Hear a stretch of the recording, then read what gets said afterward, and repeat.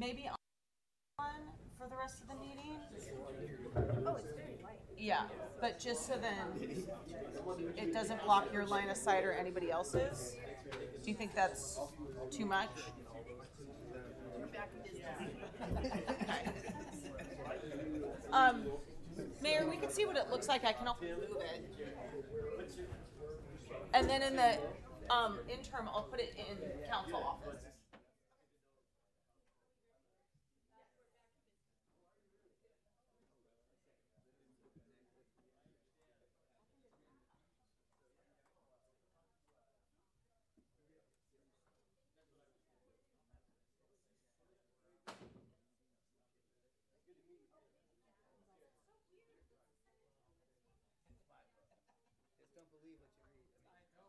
All right, we're back in business. If everybody could take their seats.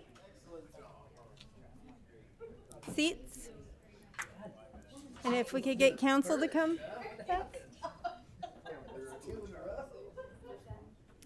Did the sign jump off? Something keeps, yeah. Say that loud.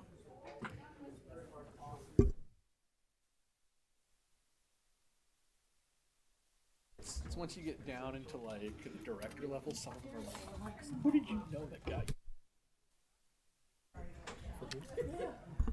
All right, we're going to call this meeting back to order. And the first thing that we're going to, or what we're going to begin with, is going to be an update from Burke Brown for DEI. He's next.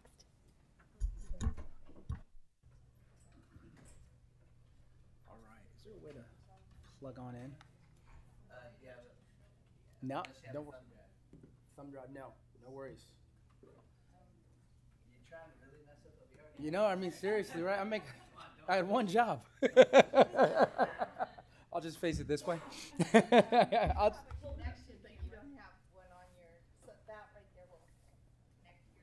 Oh, yeah? But I don't know if you have a port.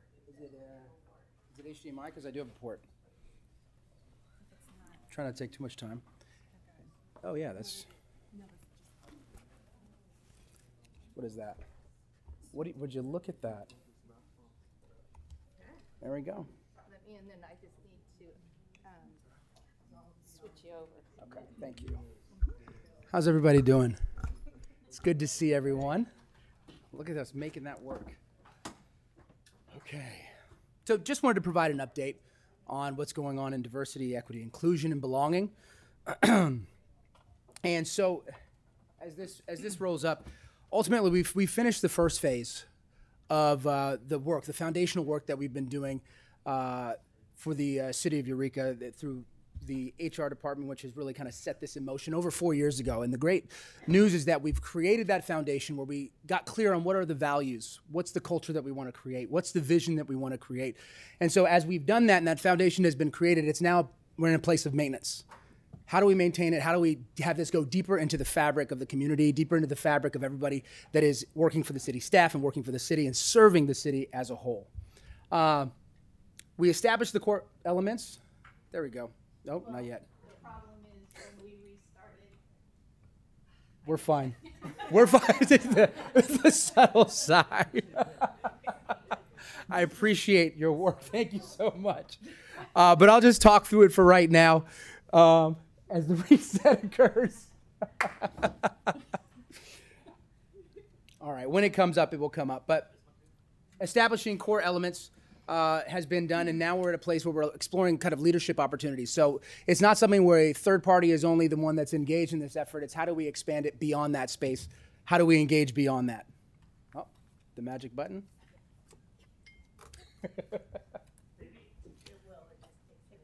We'll let it, I'll just blather on. How are you enjoying your stay up here? Right. It's been marvelous. I always love coming up here. I really, really, really do. So what I just came up here for initially was for procedural justice and implicit bias. We just had the conversation. It was a packed house at the Wharfinger, which was amazing. And being able to just have that conversation. We've already done procedural justice and implicit bias, and then being able to have it again with more new employees that have come in and be able to have that conversation and say, this is who we are. 3 years ago, 4 years ago, we decided that this is our vision. These are the values. This is how we want inclusion and belonging to be shown and seen within who we are as individuals and as a city. And then being able to teach it again. And what was so wonderful is everybody, there was the receptivity, as Will was, he was there. It was great today. And you can see that people are really connected and truly wanting to see, okay, yes, I want to create a city that is more inclusive, that has more of a sense of belonging, where we're listening to the voices of individuals, but at the same time they see where it's beneficial towards themselves. Because at the end of the day, the individual growing creates the communal growing. And that's something that I'm really excited to see having continue. In the same way, we're trying to get to a place where it's no longer going to be just, as I said, third party that is doing this training. We want to train trainers to be able to step up and facilitate. So we have the Equity Consortium that has come up. We have leaders within the department heads that are engaging in ways. We're actually going to have a meeting tomorrow to see on what movements have been made and what we want to be able to make shifts on in terms of improving and spreading that DEI culture that we want to spread. So excited about that. And is it? Appears to be on a dark screen, so I'm not sure what's going on. It's not showing? Yeah, your screen's not showing. Okay. No worries. That's fine. I'll send this. Thank you for trying, everybody. Round of applause. No, there you go. So the Equity Consortium, what we're doing is they're working together to collaborate and create more ways where it's not just happening within the city staff, but it's also working within the community as a whole. HR has been doing an incredible job. The Juneteenth celebration is going to be coming up, and they're preparing a space for that to occur. Pride Month activities have been put together, and then also inclusive leadership training, which is partnering with the county through Humboldt Equity Consortium to create community leaders and invite leaders throughout the community to promote diversity and leadership. The goal is to maintain momentum at this place. Yes, we've done the beginning work, but the goal is to keep it going, make it a part and embed it into the fabric of every single individual that works here, and then also the community as a whole. Continuing progress, we're going to be doing more education, and then at the same time, something that I really want to implement is informal discussions. Because after the talk occurs, what discussions are happening? Is everybody engaging? Yes, we talked about the commitments we want to make, but we want follow-up to make sure that those commitments are being enacted, right? Where that accountability shows up. And all that we're holding ourselves accountable to is the vision that we claimed. And what we were talking about today in procedural justice is that if these are our values, if we're not living by them, then there's a cognitive dissonance. And we have the freedom to be able to communicate with each other to say, hey, this is who we say we are, this is how we want to show up. And seeing everybody on board has been extremely, extremely encouraging. So it's a shared responsibility, and we're all working together. Really happy about what's going to be coming in the next few months, the education that's happening, the training of the trainers, and then empowering other leaders, even throughout the departments, to be able to step up and facilitate some of these discussions. Because the more that it's happening, the more that I get to step back, the more that this third party that's out, and it comes in from the inside, that's really when you know that it's grafted to the culture. And I've seen such incredible thing. The past 4 years, as everybody knows, I've been able to communicate and chat with everybody here and some of the people here. I'm so grateful for it. It's so real. And the thing that is most important for me and what I enjoy the most is the receptivity. The fact that everybody really wants to, there's a quote that says, if better is possible, good is not enough. And seeing that that effort is being made and that people are really showing up, and the fact that I'm here again really shows that it is something that's important. So wanted to give and provide that update. Thank you so much for letting me speak with you, and I'll leave this laptop alone. Thanks so much. Berkay.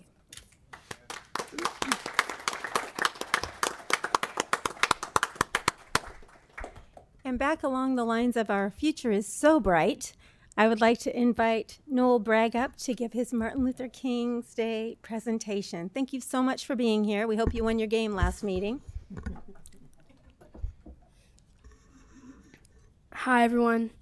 I'm Noel. First, I'd like to say thank you to the City of Eureka for this opportunity, and of course, everybody for coming. The theme for this speech today is It Starts With Me, the urgency of creating a beloved community. The King Center describes beloved community as a place where all conflicts are resolved peacefully and a place where we work together as a community to make sure everyone has everything they need. Dr. King once said the aftermath of nonviolence is the creation of the beloved community, so that when the battle's over, a new relationship comes between the oppressed and the oppressor.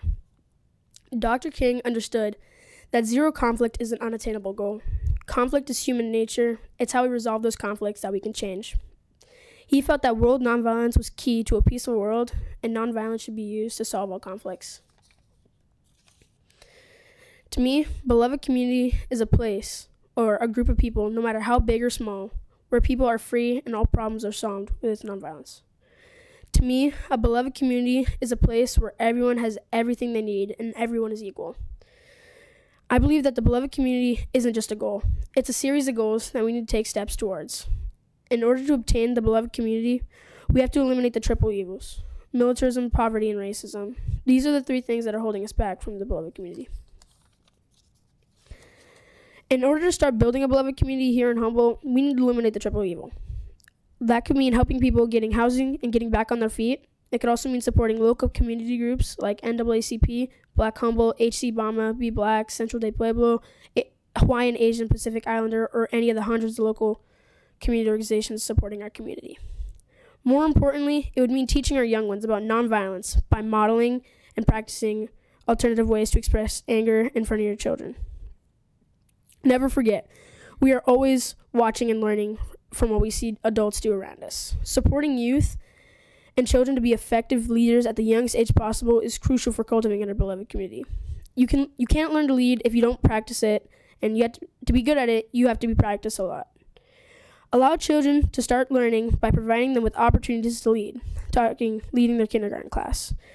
You can support your kid to be a leader in so many ways. You can help them take control of their life and taking responsibilities for decisions. If we do this, I believe that Humboldt will become a community of leaders. Like I said, the theme of this speech is It Starts With Me, the urgency of creating a beloved community. If you'd like to aid in creating a beloved community, there are so many things you can do. As a child, it's easy to feel like you can't do anything. It's easy to feel powerless. Something anyone can do is practice ways of peacefully resolving conflicts. By practicing nonviolence, you are already helping to build a beloved community. It starts with you. If you wait for someone to start something, then it will never happen. You have to take action, own your leadership, and begin acting. Begin small, but begin. It doesn't matter how small the steps, or what matters is you're doing something and sticking to it. My dad says that one's time, attention, effort, and presence are more valuable than money. You don't have to have money or power. You just need commitment and willingness to work together. In which case, all we need is an enduring commitment, and the rest will work itself out. Let's come together and commit to building our beloved community now. Thank you.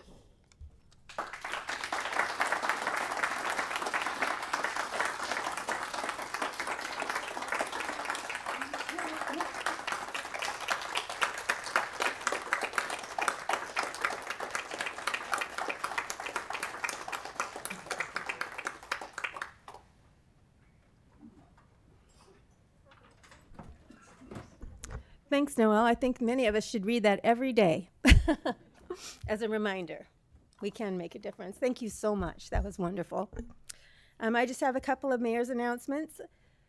I'm still recovering, so I've been kind of laying low, but I was grateful that I got to spend, I guess this is a youth meeting, really, because I got to spend the afternoon with City Manager Slattery.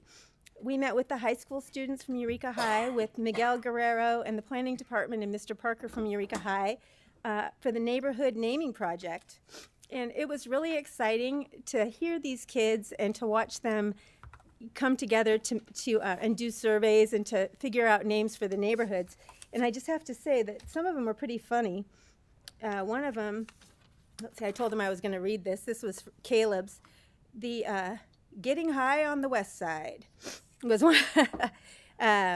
Sequoia District, Chinatown, Pat's Place, Cement Street. Anyway, the opportunity for our youth to be involved in our city, I think, is really incredible, and I really appreciate it. And I hope that we can continue this partnership so that our kids can grow up and we can, again, have the brighter future that we all deserve. So I really, again, Noelle, you just blew my mind today. Thank you so much. And so with that, we will go to public comment. Oh no, I wanted to say one more thing. I got to go to Lemonade Day 2 with past Mayor Susan Seaman, and it was a really great time. We went to lots of different stands. I drank 7 glasses of lemonade and had a lemon Rice Krispie treat, so I wasn't feeling too good later in the afternoon. But you know, it was great to be out with the kids and to support them in what they're doing, because again, our future is so bright. It's just so bright, and I'm just so grateful to be a part of that. So now we will move on to public comment. This is the time for members of the public who wish to be heard on matters that do not appear on the agenda.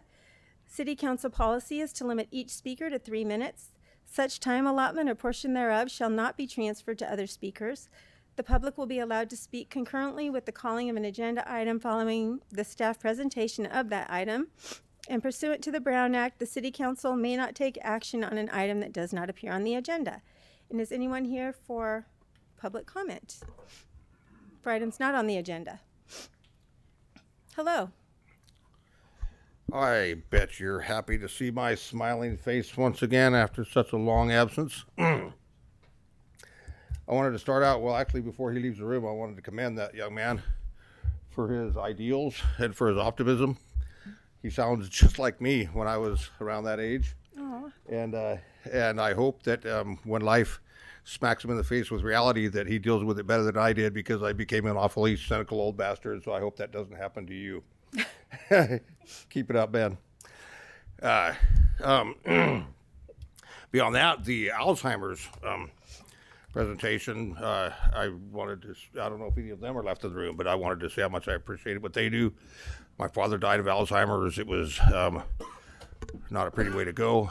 There are probably some here in this room that wish I had it, but unfortunately for you all, I'm still sharp as a tack.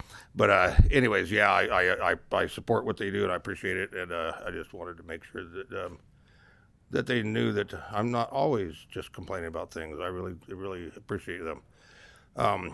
Beyond that, then we go on to, I noticed we no longer have a sergeant at arms in the room, and I was wondering if that was because the threats that were made against me for my inappropriate and obscene speech and whatnot, derogatory terms, and the reason that our sergeant I was put in here, and then in the last, since then, we've had a council member and a mayor who have opened the door of the outhouse, so to speak, with asshole and oh shit, and basically made it to where I can speak freely the way I want to when I'm talking about the bullshit going on in this town. On the way down here, I came down I Street. I've been up and down H and I streets, I don't know, dozens of times since we opened our beautiful new bicycle freeway.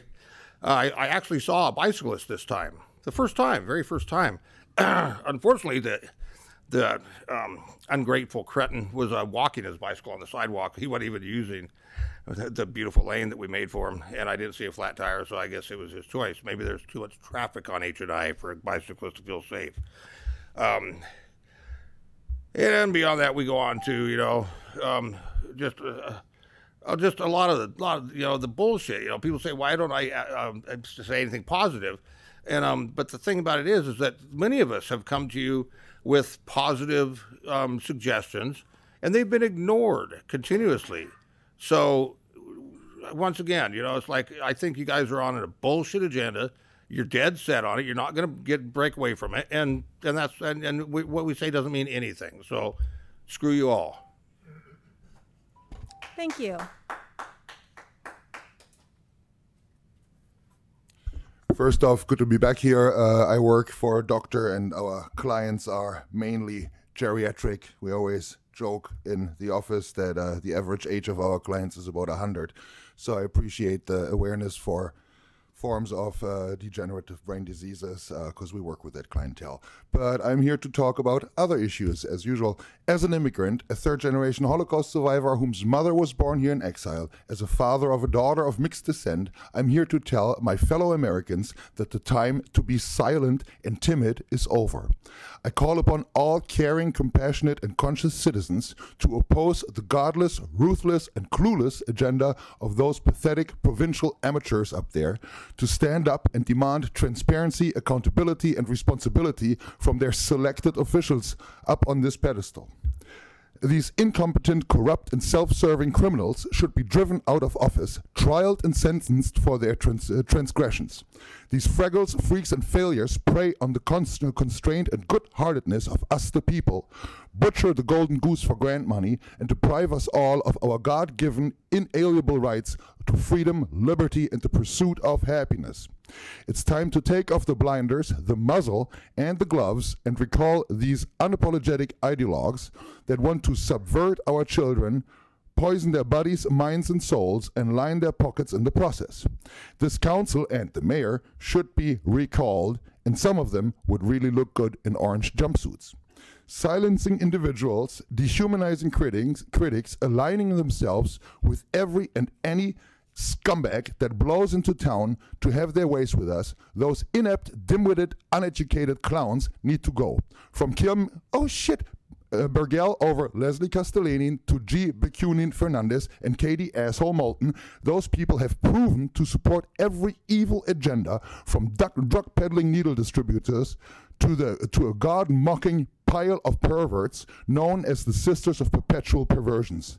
No one wants your windmills, no one wants your Frankenfish, your vaccine mandates, your hydrogen buses, and Scooter Bauer, by the way, can shove the exhaust pipe of his 3/4-ton diesel right up his rumpus.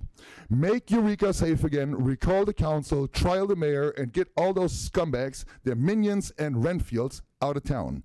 Tar and feather them politically. Show them that Miss Liberty doesn't need them, but we need Miss Liberty. In Jesus' name, amen.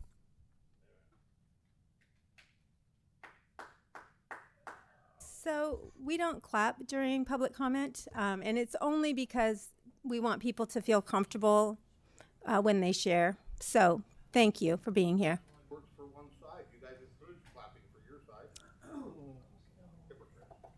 Thank you. Is there anybody else in the audience that would like to speak? Oh, come on up. Thank you. Hi. Hi. And now for something different than that.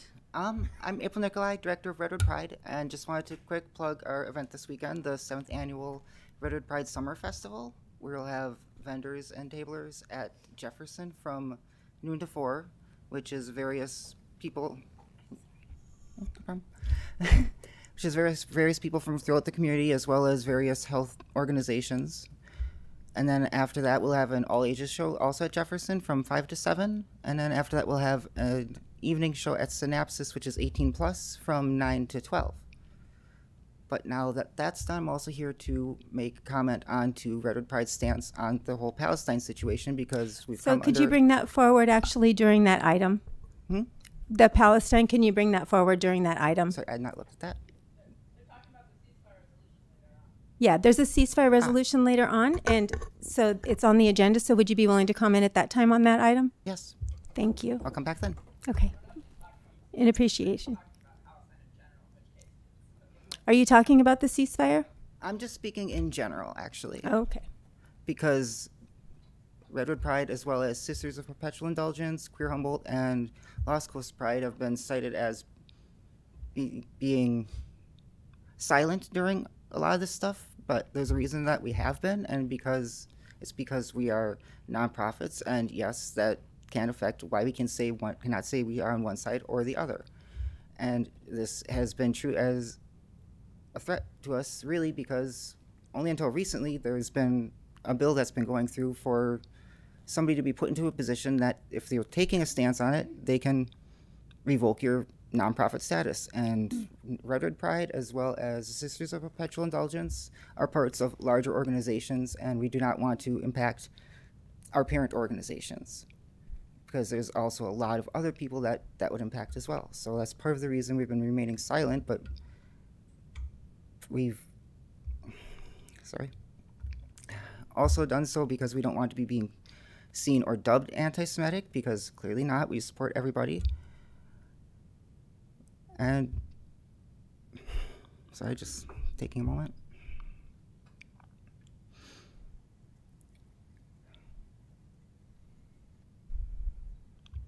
Basically, all the other organizations I mentioned share a very similar status. I've talked to them, spoken with them, and we're just trying to get a word out officially, publicly, that we are not taking any stance other than supporting a ceasefire. And that's all. Thank you, and thanks for clarifying that. I'm sorry that I interrupted you.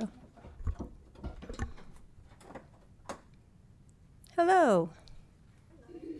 Welcome.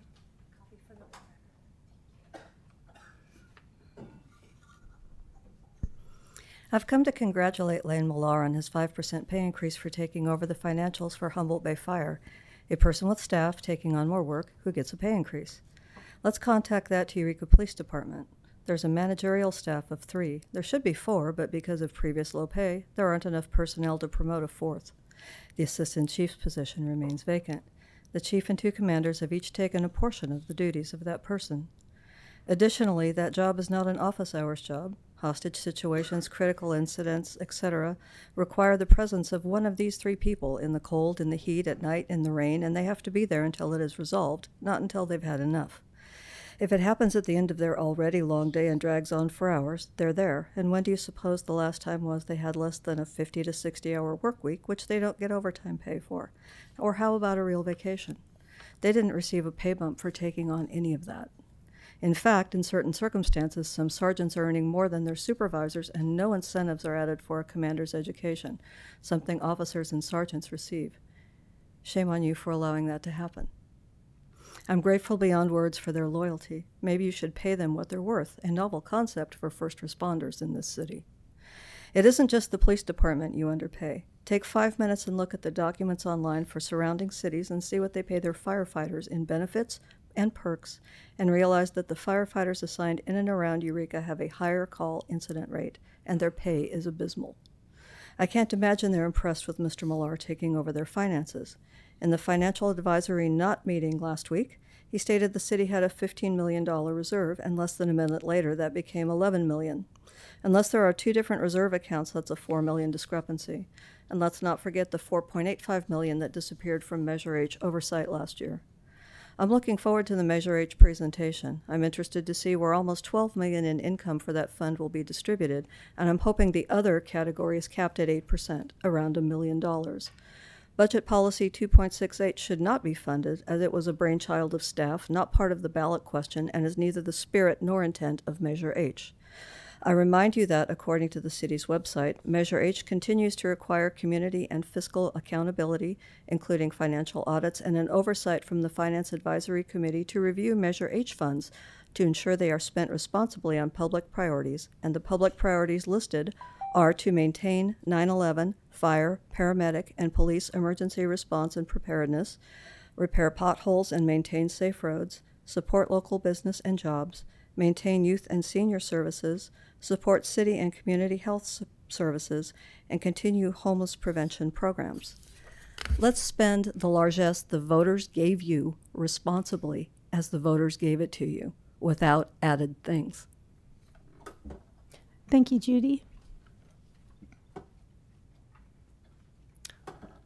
Is there anyone else in the audience that would like to share in public comment?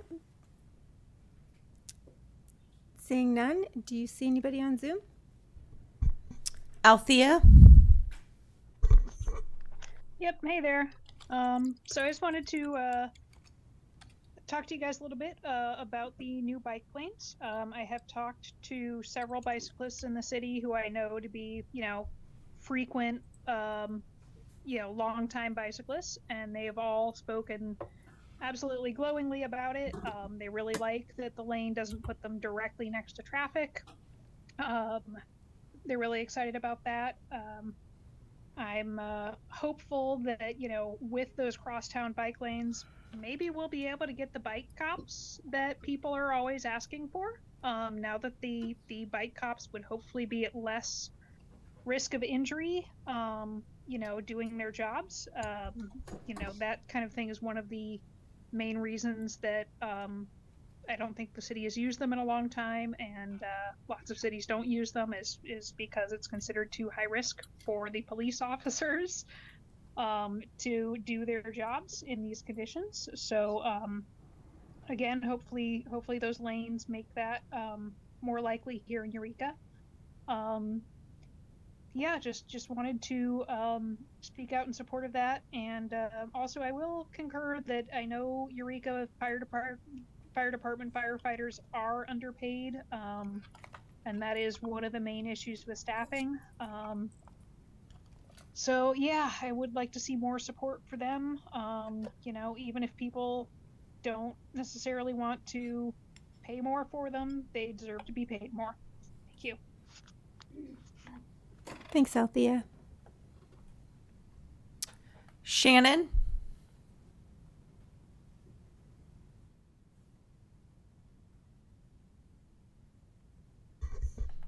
Shannon, your hand's raised. There. Oh, hi. Sorry. I just wanted to say thank you for all that you do. I know that it's a thankless job, and I know you don't make any real money doing what you do, and you spend hours of your time dedicated to the community, and it is noticed. Thank you. Thank you, Shannon. Philip?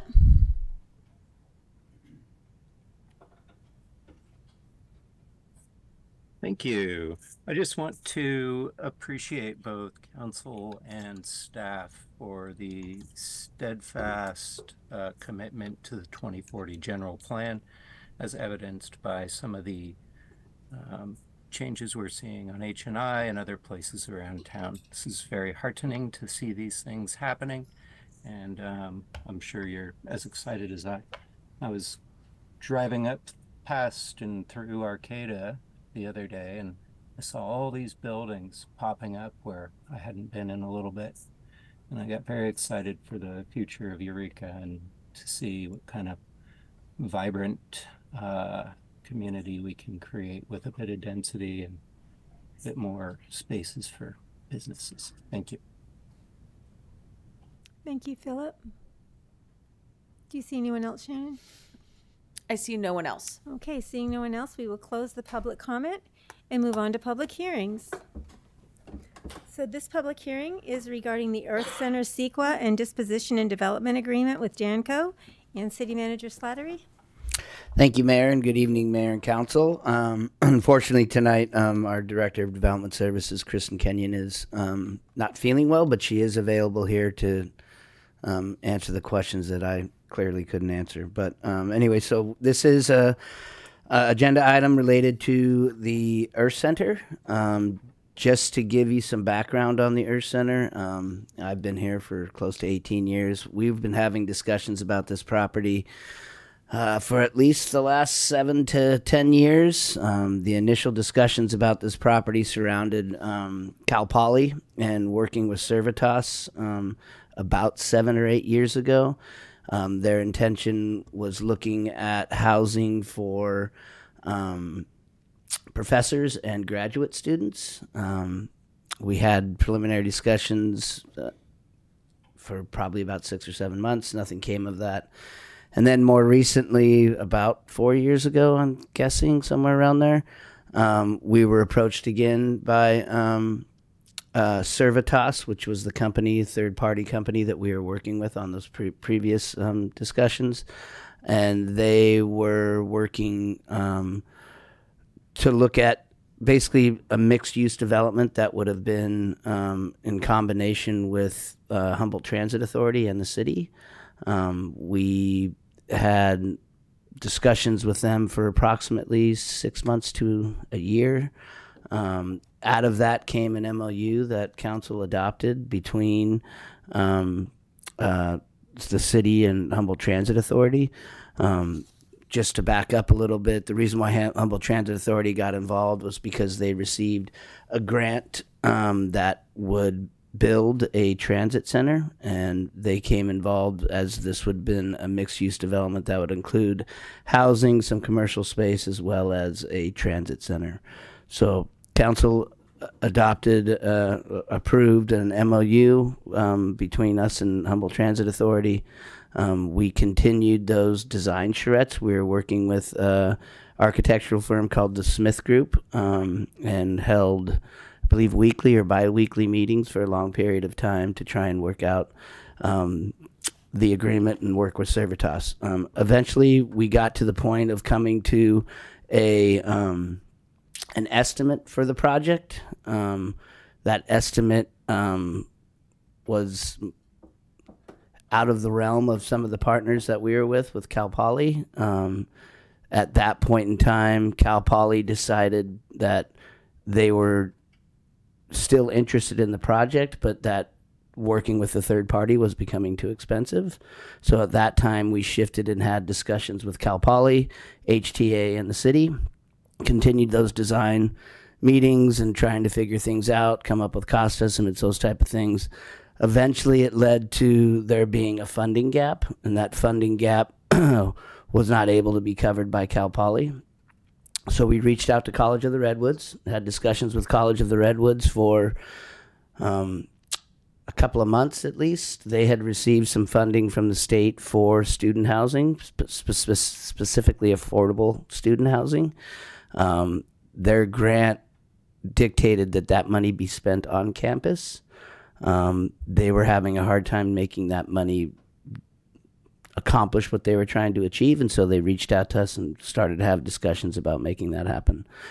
In order for that to happen, it would have filled the funding gap and allowed for the overall project to come to fruition. However, they needed to reallocate the money and get approval from the state to reallocate that money and use it off-site. We had discussions with them. They aren't going to be able to get an answer for that until late summer. So staff decided to pivot, reached out to Danco to see whether or not they would be interested.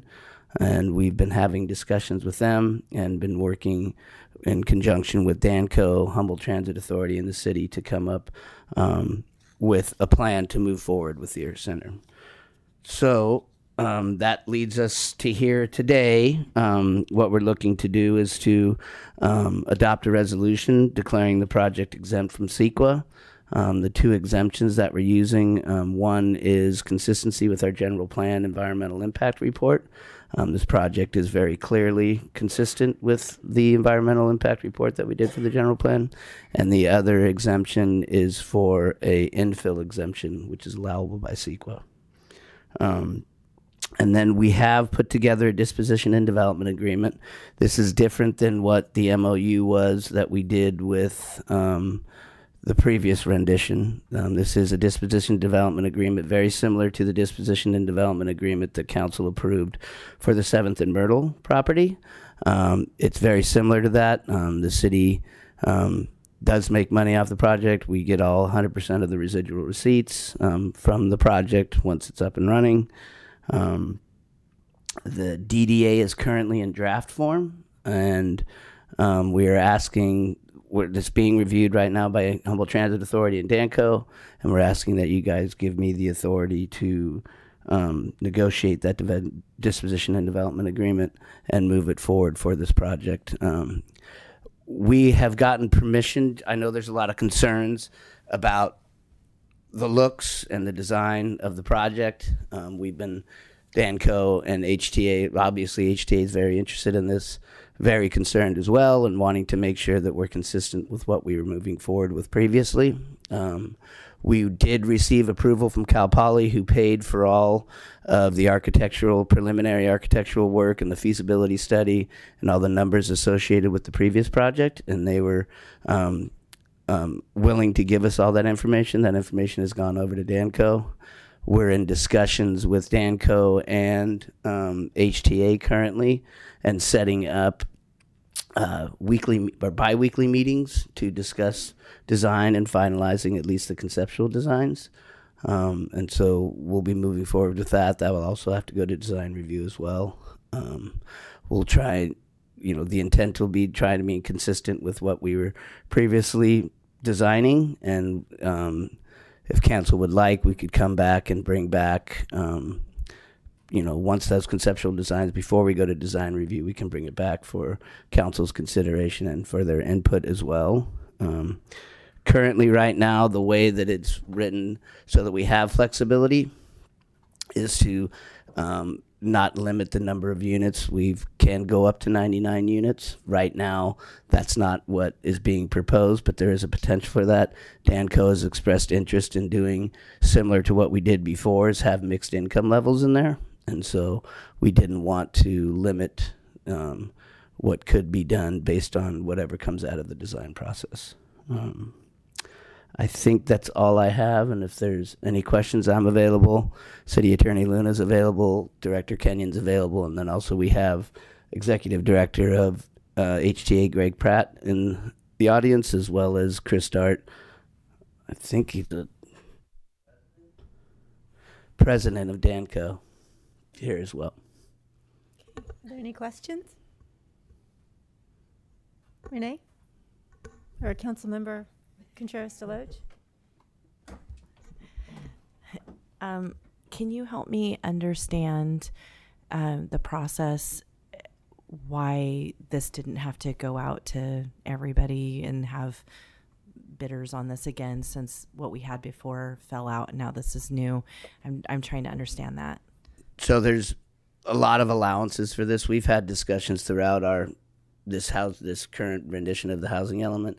As you're aware of, we have sole sourced other projects as well. We have sole sourced the Rural Communities project that's on Sunset Heights. That's a Pearson property.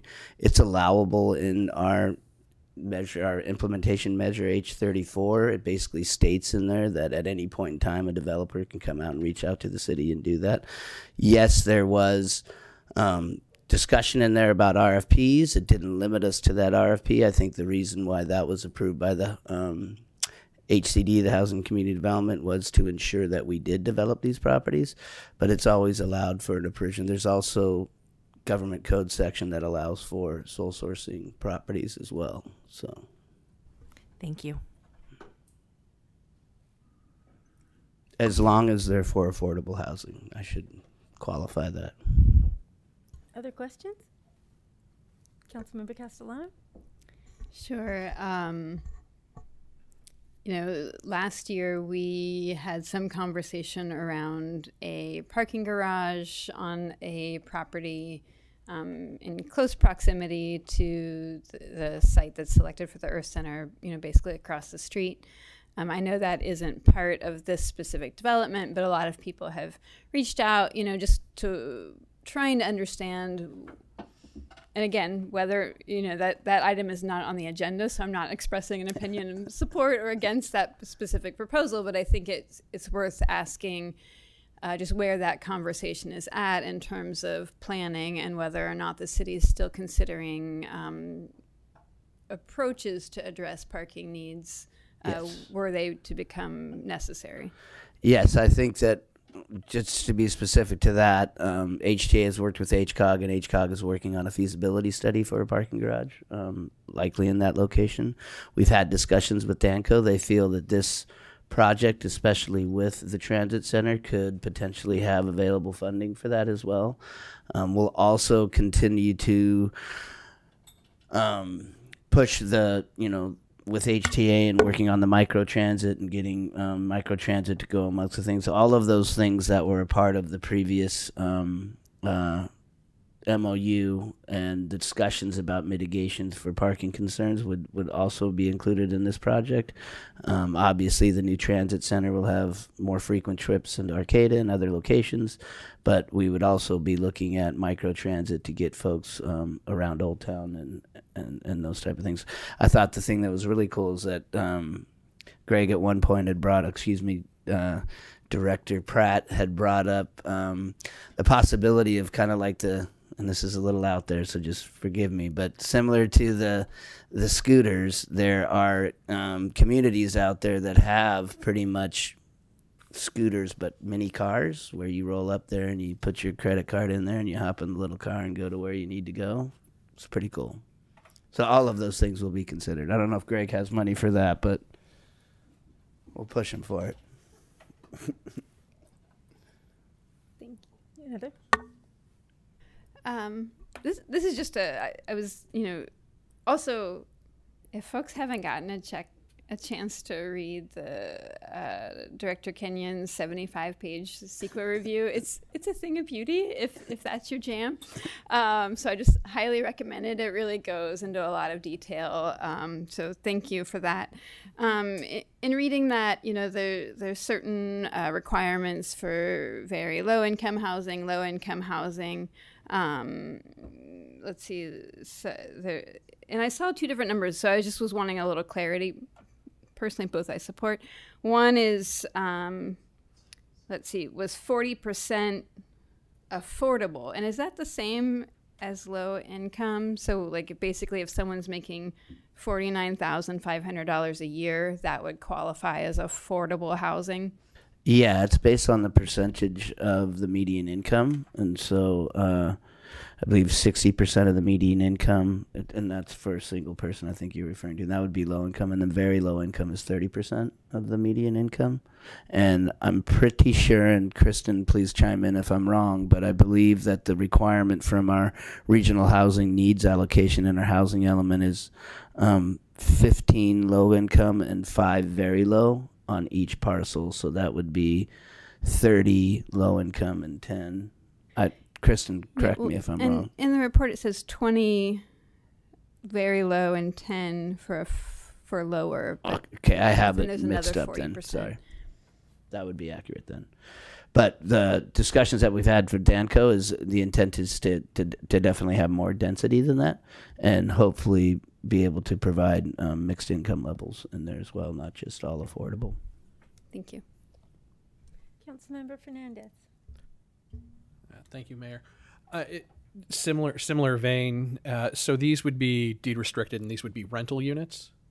Correct. They'd be deed restricted rental units. I mean, there is a possibility for purchasing, but they would be deed restricted for 55 years, similar to all of our other projects. Can you tell me a bit more about the potential there for ownership?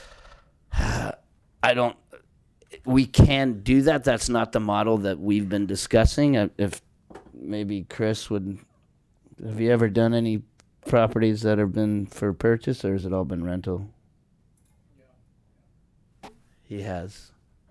So that could be a discussion. It didn't seem like he was jumping all over that, but that could be a discussion. But it's definitely something I feel worth discussing with this council, just because, rental units are good for what they are, but again, that opportunity to build that generational wealth, that stability, especially in our community, would be, I think, worth a discussion. Yeah, and I think that, we do still have other properties available as a part of this housing element, and we do have the ability to discuss that specifically for properties and maybe look into that. I think that may be a good idea. Right now, we're pretty far down the road. One of the reasons why we wanted to get this DDA in is that this project here will be very competitive for tax credits, and getting this DDA in place is one of the requirements in order to apply for those tax credits. I'm not trying to throw a wrench into this. Oh, no. But, we obviously 2027 we're going to have more, but we do still have other properties that we have C to F. I think that could be a discussion that we could have about other properties and potentially looking into a different model. Thank you. Anything further? No questions. Okay, so we will go ahead and open up the public hearing. Is anyone here to comment on this item? Hi, welcome. Thanks. Good evening. Good evening, Chris Start, President, Danco Communities. Just grateful to be here again at the City of Eureka discussing a wonderful project, another wonderful project in the downtown. We're excited to take this vision that's been worked on for, I didn't realize it was that many years, but for that many years, and take it from where it is and work to bring that to reality. Although this project has been being discussed for many years, we're just getting started. We've been in a couple months now discussing this. We believe that we are qualified to deliver this project and deliver the vision, and make it a reality. And we're open to the parking garage idea. We think that this project could potentially leverage funding to help with that. If it's tied to some of the affordable housing, that would be something that we think could happen. We know that this project means a lot to the city, and a lot to HTA, and we take that very seriously. And we will be, as the developer, if you vote on this, we we would be, in close conversations with the HTA, the City of Eureka, to make sure that all parties are satisfied with the outcomes. There will be a lot of intelligent people working on this. Met the group so far, and a lot of brain power that will be going into this and coming together. That will happen over a long period of time, not too long though, but a longer period of time. We're well staffed, poised, and ready to get started. If you do vote tonight, we appreciate your trust.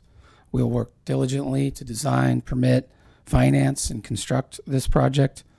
And as you know, that can take some time, but we will put all of our efforts in, make this a priority.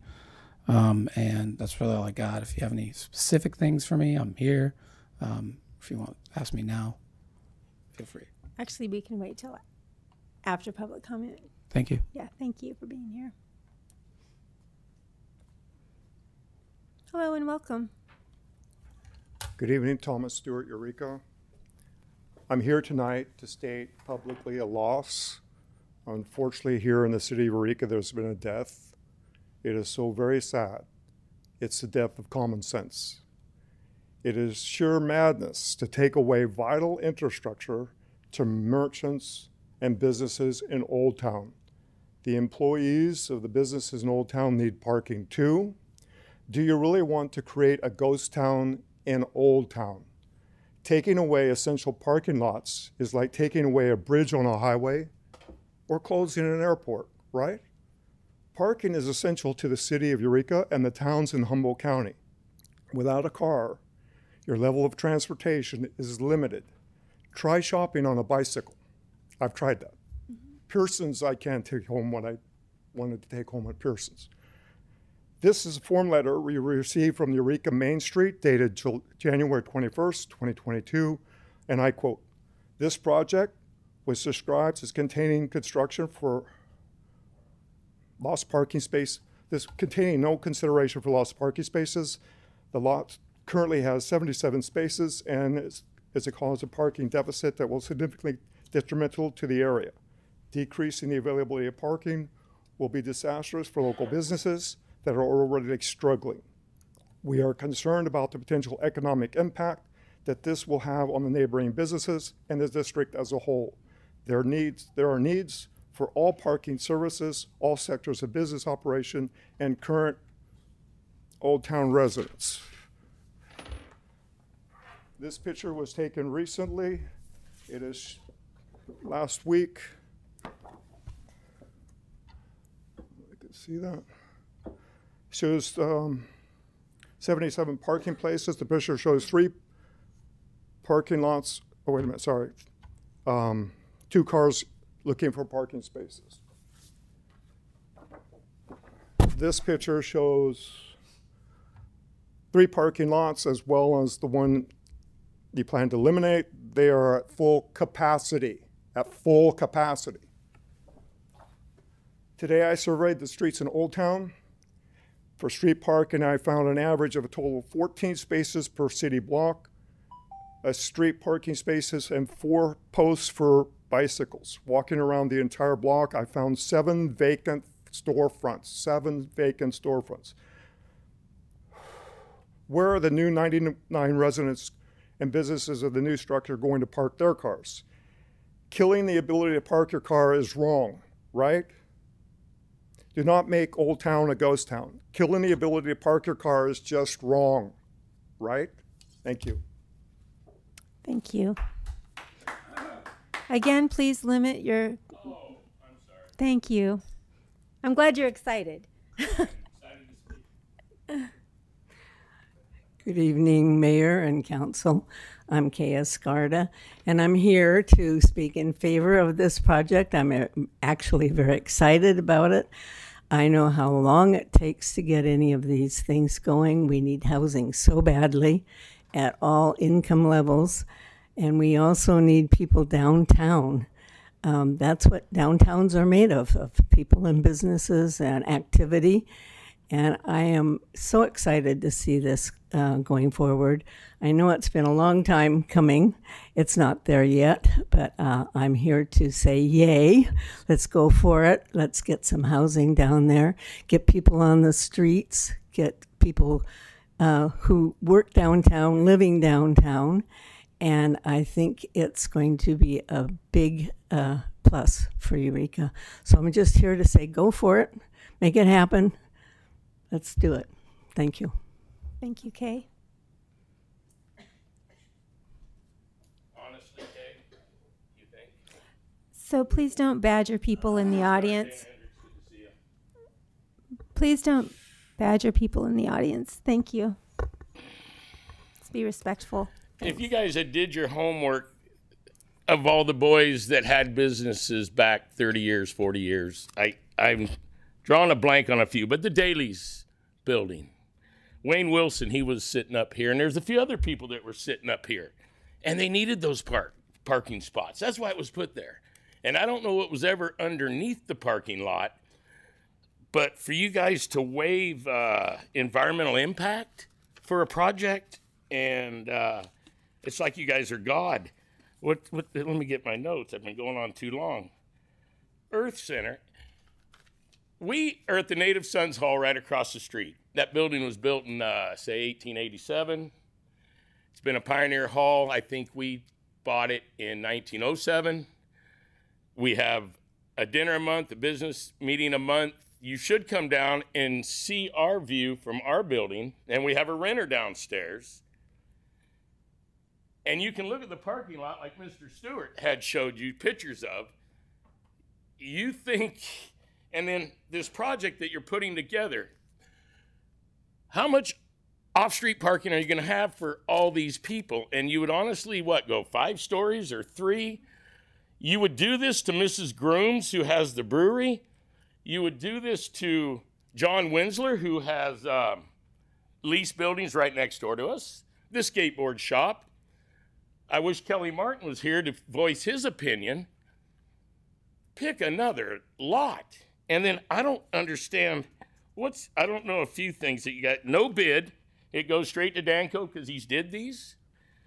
They're just going to line their pocket. Do you have out-of-town people that you're working with, or are they locals, to design this Earth Center? The transit system. I was parked at Native Sons here. The 2 buses can't park where the bus stops are. I don't know if it's because that bus goes straight down 3rd Street farther, but they got their ass out in the street. They come by, clip the front end of my truck. We're having a dinner. And you guys are thinking that people are going to rent these places, and jump on the electric bus. You think a professor isn't going to drive his Porsche, or a doctor? At one time, it's like, doctors are going to rent the 3-bedroom or the 2-bedroom, or I don't know if my time's up, but if that project was to go through and get started, I hope it burns like the one down on the bay. You know what I mean? Because it's completely wrong. What about Delta Mattress? They get to park across from the old bowling alley. Here, stop by Mattress. Nope, there ain't a park spot. Go around the block. Then you're parking in Winsler's other building where the engineers Thank you. are. Your 3 minutes are up. We appreciate It is you off being the charts. Here. You guys Thank need you. to wake up. Your 3 come minutes back are to up. reality. Again, your 3 minutes and are up. scratch that. Again, your 3 minutes are up. Thanks for being here.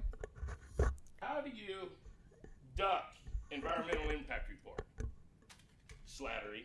And So again, your 3 minutes are up. I'm going to ask you to sit down, please. Thank you for sitting down. we'll just blow the project up. Thank you for sitting down. Bottom line. Thank you for sitting down. Does anybody else in the audience care to comment on this item? You have another 3 minutes? You can sit down, friend. Jesus Christ. Do we have anybody on Zoom? Althea? Yeah, so I am really glad that some of the other commenters brought up Daly's Department Store because, they were founded in 1895, I believe it was. And if you look at the old maps, if you look at the old aerial photos, Daly's Department Store did not have any parking lots, and they thrived. If you read the Humboldt Historian, Please. you have Nada Gibson talking about how, they used to take the streetcar down and dailies would, deliver their shopping home for them. They thrived. So again, I'm glad people brought that up because again, you can look at the historic photos, you can look at all that stuff. You had Daly's department store, JCPenney, all these stores, all these businesses downtown with dramatically less parking than we have today, and they were thriving. I am sad to see that the very nicely designed Earth Center that we'd been expecting, I guess that design is no longer on the table, but HTA and Danco and the city, you will be hearing from me about design options. I want to raise a concern about, potentially having parking garages underneath it, just because the actual financial cost of building those is so expensive. I didn't know how expensive it was until very recently, but I mean, more than I make in a year to put in one parking space, under a building. It also takes away ground floor space for businesses, space for retail, space for fully wheelchair accessible apartments that aren't dependent on an elevator. So I am pretty concerned about that, that loss of space and the cost of building these places. As for the mini cars Miles was talking about as a form of microtransit, I'm not in favor of that. Not everybody drives. Not everybody is licensed as a driver. So, that would still be inaccessible to a lot of people. I would like to suggest pedicabs instead. If you're not familiar with a pedicab, it's sort of like a little, almost like a rickshaw. That would provide jobs for people who might not be able to work in some other industries, but, they're able to pilot a bicycle, they're able to pilot a pedicab. That gets you door-to-door, service in an environmentally friendly way, in a low-cost way. So I would like to suggest that instead. Thank you, Althea. Your time is up. Thanks for being here. Colin? Good evening. Colin Fisk with CRTP, the Coalition for Responsible Transportation Priorities. As you all know, CRTP has long been a big supporter of the Earth Center project. Eureka has needed for a long time a modern multimodal transit center. Obviously also needs walkable and transit accessible housing. And so in general, this project is a great way to fill both of those needs. It's a little unfortunate that, there have been so many delays so far, but we would encourage you to do whatever you need to move the project along, and really particularly encourage you to focus any resources available on providing that high quality transit center and those affordable housing units, rather than, any, as Althea said, extremely expensive extra parking spaces. I think, the city's own studies show that there isn't a lack of parking. If anything, what there is a lack of sufficient parking management, and strategies are known and those can be implemented to more efficiently use the parking available. But this project really should focus all of the available resources on providing a high quality transit center and as many affordable housing units on top of it as possible. Thank you. Thank you, Colin. Philip?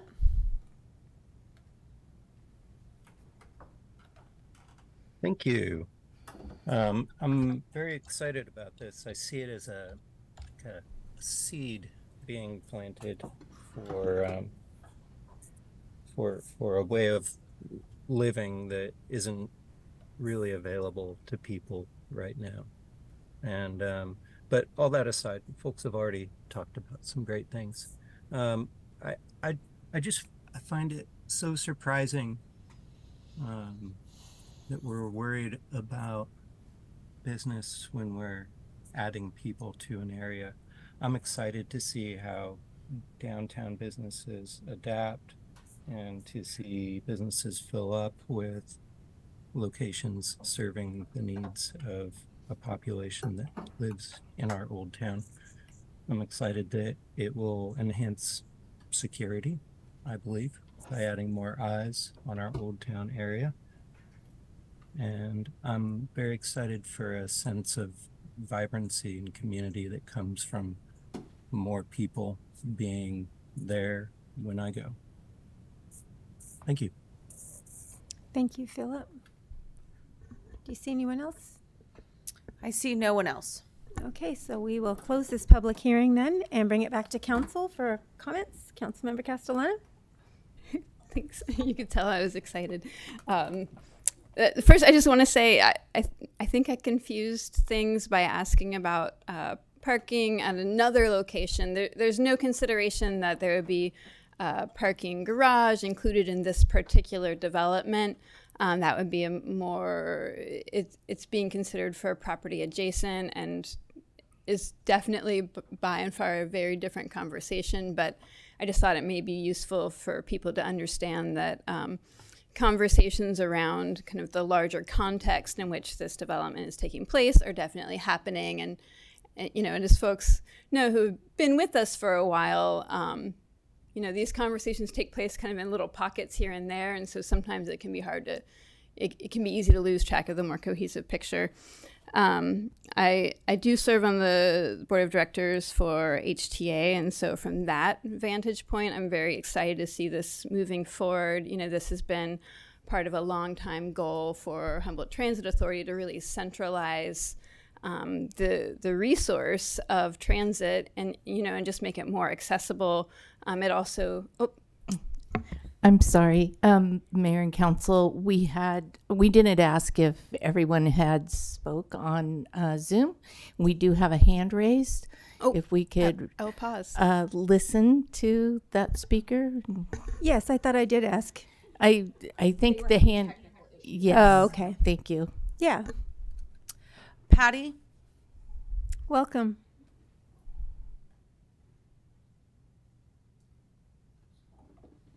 Patty, you have your hand raised.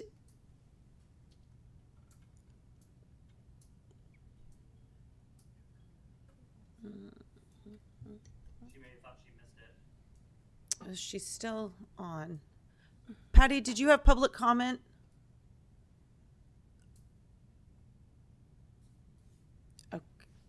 Okay.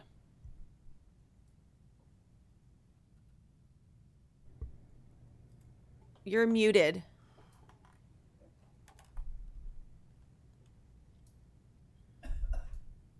Should I unmute her? I can ask her. I just asked her.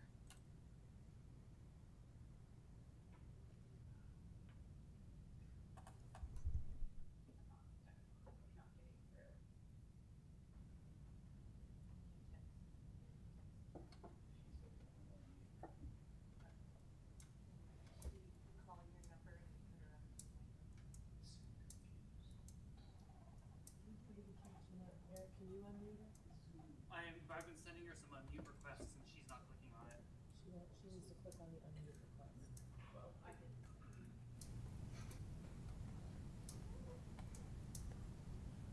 For folks who are watching, we're trying to help a public commenter access public comment. And so I think, and thank you to city staff for, I think, madly trying to text this person and offer them as much opportunity as able to make public comment. She apparently was having technical issues and rejoined the meeting the moment before public comment ended.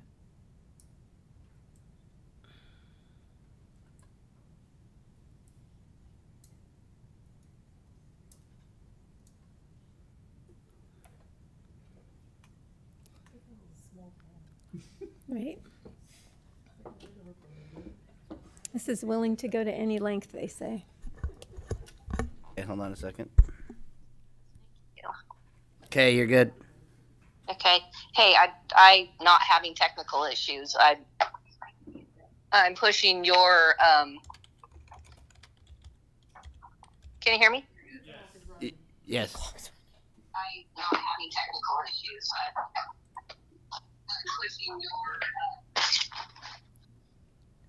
Anyway, there's a delay here. Okay. Okay. Her timer's going. Your timer's going, Patty. Well, okay. Yeah, thanks. That was really weird. I just want to bring it full circle and say to Athena, I don't think your comparisons of where we're at in today's world and where they were in downtown Eureka are even comparing apples to apples, but whatever.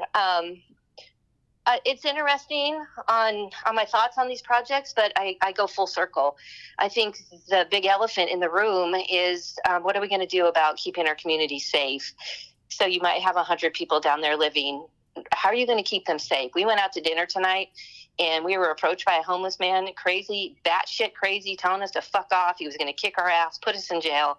We literally only had to walk probably 50 feet from Luis's restaurant to our car and just about got attacked. So as you travel down the road of all these pretty projects, I think you could do the young man a big favor that spoke tonight and make sure that the community he is speaking of and growing up in is kept safe.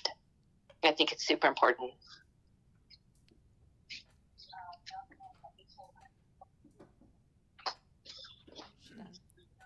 Is that it, Patty? Yep. Okay. Thank you. Thank you, Patty. Councilmember Castellano, do you remember where you were in your thoughts? I'm sure I'll find my way. And thank you so much, City Manager Slattery, for really making sure that everyone who wanted to make public comment could. And thank you for everyone who has made comment tonight. So I'll try to pick up my train of thought. No problem at all. So from an HTA standpoint, I'm very excited to see this move forward and really bring greater accessibility, not only to the city of Eureka and people who live there, but also to the entire region as we really have been working to develop regional strategies for public transit. As someone who works in Old Town, has lived in Old Town, has had a small business in Old Town, I personally am thrilled. I do park in that parking lot and will gladly walk an extra couple of blocks or ride the bus or walk to work. I live about a 15-minute walk away in order to ensure that people have access to housing. Most everyone I know who works in Old Town would qualify to live in this housing and is paying far more than 30% of their income for rent. So in terms of my responsibility to the workforce of the city of Eureka, to the employees who work for the organization that I work for, I am thrilled to support this because in just a very, very quick survey of the people who actually work across the street from this, would you live in housing here in Eureka if given the chance to only pay 30% of your income? People were so excited at that opportunity. And so this is for almost, the hundreds of people who are working in the service industry and the nonprofit sector in Old Town every day that I will be excited to support this. Also, the TIRSIP grant that the HTA does have a time signature on it, so I understand that there is some need to, get this moving forward. We've been waiting a really long time, and thank you to Director Pratt for your patience on this. I know it's been a little stressful, at the HTA end, so I appreciate you continuing to want to partner with the City of Eureka on this. And just to say, I had lunch with a dear friend of mine who lives in the senior housing that Danco built. I had lunch with her on Saturday, and oh my gosh, what a game changer being able to live in that housing has been for her and for her life, to have that financial support, stability, and to be in a beautiful new place to live. Thank you. It's made an amazing impact on her life. And I just want to say, I think that it's proven that investing money in people who are lower income has a greater economic impact than any other kind of investment. So when we're talking about freeing up income that people are spending on rent that they won't make back, that they can't invest in the community, they can't invest and put towards housing. These are people who are most likely to reinvest that money that they're saving back into the community. And so I am thrilled for local businesses to have people who all of a sudden have potentially 20 to 30% more of their salary that they can save, they can spend, they can go out to eat in Old Town. I think it's going to make a big difference to have that many people who all of a sudden have like a little more money to spend, who've been like seeing like 50-60% of their income they're making every month go just to paying rent. And so I could continue for all of the reasons I'm supporting this, but I'll stop there and let my other council members have a chance to speak. Thank you. Councilmember Contreras-Deloach. Yeah, I also, just kind of giving this a lot of thought. I mean, this is in my ward, as are a lot of the projects, and I am very supportive of our businesses, and I do acknowledge that placing housing there is going to place a strain on parking. I understand that, but I think we do. Of those two, I think, when you're facing a situation where there's people who do not have places to live, and we have a serious housing shortage here, and I'm not necessarily feeling that. I was able to purchase my home a few years ago, but I know other people that are feeling that, and we were when we were renting. And one of the things I want to share is I was talking with one of our fishermen 2 days ago, and fishing has been really impacted. And I was talking about some of the different plans for, actually we were talking about the gravel lot, the massive gravel lot. And I was saying, maybe hopefully we'll see something like this, that, or the other thing. And they asked, well, what do they think is going to go there? And I said, low and very low, where, we have this plan. And they said, that would be me. Like that would give me a place to be. And as I've gotten to know different community members, but specifically lately getting to know some of our fishermen, and understanding some of the concerns that they have about different things, they're really hoping for housing options because they don't have them. And a lot of people are stuck in really subpar rentals that are not safe and not clean. And this would make a huge impact for a lot of people. I have sometimes mixed feelings about some of our subsidized housing because I believe that it exists in part because employers do not look out for their employees the way that they should, and they pass the bill for all of that onto the rest of society. And so I do have an issue with it from that perspective. But ultimately, the bottom line, it doesn't matter, is we have to kind of decide what we're going to do and how are we going to address that. And I think it's so critical that we find ways to provide housing for people who are contributing to our communities. They're a part of our communities. They deserve to have a place to live. And I think that it takes priority over, I'm willing to walk further. I have to travel a lot everywhere I go. I usually have to park my car in Timbuktu, and I'm going to be walking very, very long distances. I'm going to be paying, $3 or $4 at least to park. I was just in DC. I paid $21 to park. So we still have a much easier situation here. I'm willing to walk 7 or 8 blocks if it means that there are people here that get to live in a clean apartment. Those are kind of my feelings on that. Councilmember Bauer. I appreciate both Councilmember Castellano and Contreras-Deloach's comments. They're very eloquent, and you said it all. I'm looking at page 3 of the CEQA review document, and there's a picture from 1947 of Old Town. And what you'll notice, and I'm not to be flippant or anything, but there was no parking lots, and the community, it worked. Community made it work because there were thriving businesses and there were people living down there, and we made it work. And so that's what I think we're doing here is we're trying to make it work. We need housing more than anything.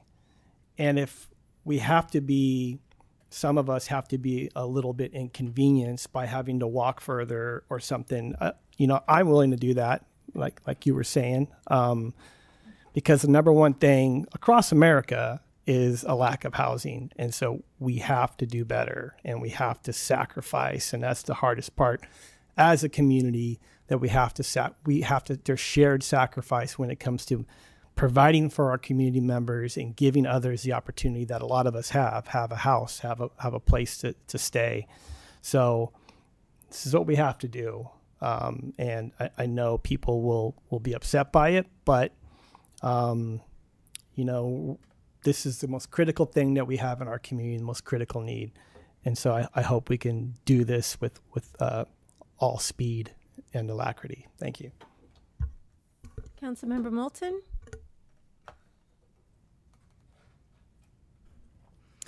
Thank you very much, and thank you for the information, City Manager Slattery, and for the detailed, they did a lovely report.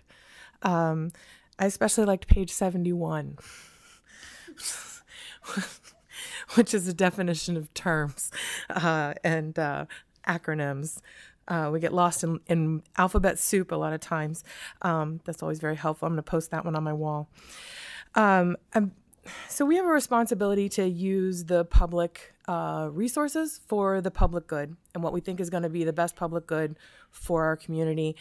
When the lots were built, that good meant let's get some people to finally come to the businesses in Old Town. It meant let's get this brand new awesome thing that everybody has, a car, and give them a place to put it. And times change and needs change. And I love what some folks are saying about downtown is made of activity. It's made of people. I run a business in Old Town. My regulars are the residents. I feel the most secure and safe walking around anywhere when there's more people around. And I look forward to a time when all of the businesses in Old Town have additional hundreds of customers within a stone's throw. I look forward to when a grocery store sees it, another grocery store, a small maybe convenience store wants to open up down there. There's so many possibilities. And you know, despite some storefronts looking empty, it's actually quite packed down there on the retail front, on the ground level. I think, you know, above all though, I think that at this point in this town right now, choosing an underutilized parking lot over affordable housing, when people are sleeping on the streets, when families are living in their cars, when I have students whose families are living 2 and 3 families to a house, because even if they could afford it, they can't find housing. There's just not available. And choosing an additional parking space so that there's so people can walk a little bit less in our vibrant and beautiful Old Town just seems inhumane. That's all. Thank you. Councilmember Fernandez. Just going back briefly to the CEQA exemption, this is written within CEQA that we can exempt this based on the general plan, based on the needs that we see within this community. And I don't need to touch on the points that have already been touched on regarding the need for housing here, regarding the need to house the homeless population that we have. But if the concern is about disability access or safety, then yeah, we likely need to review our disability access as it relates to transit, as it relates to parking currently in Old Town on our public spaces. But also going to the point of, I think Councilmember Moulton, you kind of hit on it there with regards to when we have the increased population that we do down there, whether it's from just the activities of Friday Night Market or Arts Alive or 4th of July, generally people are feeling safer down there because there's more observation. There's more relation to each other at that point. And to have this type of project in that central location, I think there's more of that passive ownership of people wanting to feel safe in their community. I'd like there to be more general ownership, but that's a later conversation that we'll have. But it also goes back to, I think, what was already touched on by another council member, which is that we have an opportunity here to at least address some of the issues around housing. Granted, the parking is going to be inconvenient, it's going to be impacted, but we can solve that through any number of means that have already been touched on. And unless there's anyone else willing to speak, I'd like to make the motion to approve this resolution. Would you? Yeah. I always have trouble with this. Leslie wanted to. Unless Leslie would like to, because it sounds like you already have it lined up. Sure, I got it lined up. I would love to make a motion on this. Thanks. Making a motion to hold a public hearing and adopt a resolution finding the project exempt from CEQA, CEQA, and authorizing the city manager to enter into a disposition and development agreement, DDA, with Danco Communities for development of the Earth Center. Second. Okay, we have a motion second. Please vote.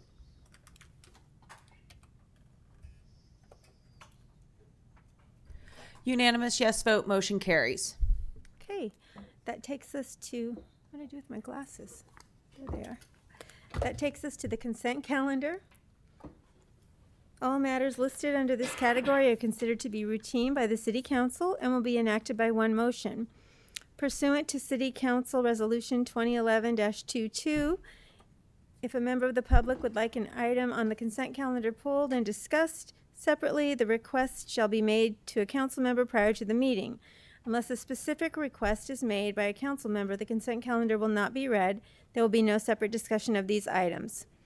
So my understanding is, I haven't heard anybody want to pull anything? No, good. So can we get a motion? I'll move to approve the consent calendar. Second. Oh. Please. Me. We have a motion and a second. Please vote. Unanimous yes vote, motion carries. Great. So legislative action correspondence, do we have any? Councilmember Bauer? And I already talked about it with our attorney. There's a companion bill for the one that was on the consent calendar in the Senate, and I forget the number right now, but I think we need to also support that since it's the exact same bill, just in the other chamber. Okay. Great. Thank you. Thank you. And that moves us to ordinances and resolutions. And up next is a resolution calling for ceasefire in the Israel-Palestine conflict. City Attorney Luna. Good evening, Mayor and Council. This is the second time that that a version of this resolution has been before the council. The earlier version that was brought to the council after quite lengthy discussion did not garner the motion and second that it needed to move forward to a vote. And so we've been asked. Can I offer a correction? Yeah, we pulled it. There was no action taken. Yeah. I thank you very much I for pulled it. offering that correction. I appreciate it. After further action by some local agencies, this has been put back on in a version that is very similar to the versions that have been discussed and passed by both Arcata and the County of Del Norte. And so it is here before you for discussion and adoption if the council's County of Humboldt or Del Norte? Oh my goodness. Del Norte. I'm hearkening back to a job I had 3 years ago. How odd. Thank you again for that correction. I'm going to stop speaking now and let you guys take over. Thank you. Thank you. Do we have any questions for City Attorney Luna? Councilmember Fernandez. You had referenced that this the similar resolution had been passed at various other municipalities and at the county level. Are there any significant deviations from those? Just insert Eureka? Basically, just insert Eureka. Yes. I did, look this over, and I'm not saying that there weren't a few other very minor changes, but nothing of substance was modified. Thank you. Other questions? No. Okay, so seeing no other questions, we'll open this up for public comment. Would you care to speak? Welcome. Good evening. Thank you. I appreciate the opportunity to speak on this tonight. My name is Micah Starr, and I have to say I come up to you with a lot of emotions. First and foremost, gratitude that, particularly for Councilmember Castellano, for bringing this matter back to the agenda, and for all of you for taking the time to reconsider. I'm also feeling so much pain, as I'm sure we all are. And I just wanted to take a moment to ask, I mean, raise your hand if you feel comfortable, but like, has anyone here ever directly lived through active war? Okay, I didn't know if maybe we had veterans in attendance earlier, but forgive me. We are incapable of imagining the level of suffering, destruction, and loss of human life that has occurred since October in Palestine, and for so long. The roots of this conflict aren't October 7th of 2023. They're not 1967, not 1945, not even 1918. It's so further back. The conflict over who gets to live in this land is so old. But we're in a moment now, and I feel anger. I want to ask, why did we wait? Why did we push this conversation until later when we could have acted to pass a ceasefire resolution? You know, I can talk about the specifics of the resolutions, but I did want to note and appreciate that the current resolution includes respect for international law, which would mean the U.S. Pausing support for Israel and for many arrests to be made. I'll just leave it at that. But I did want to say thank you for considering this again, and I wanted to invite the community also to an event. It's an art exhibit, memorial, and cultural event called Birds for Palestine, in which community members have made art on birds honoring the deaths of Palestinian children. It's on June 15th from 2 to 5 p.m., 1928 Old Arcata Road in Bayside. And it's never too late to take action, whether it's here or in our own personal lives. So thank you. Thank you, Micah. Shannon?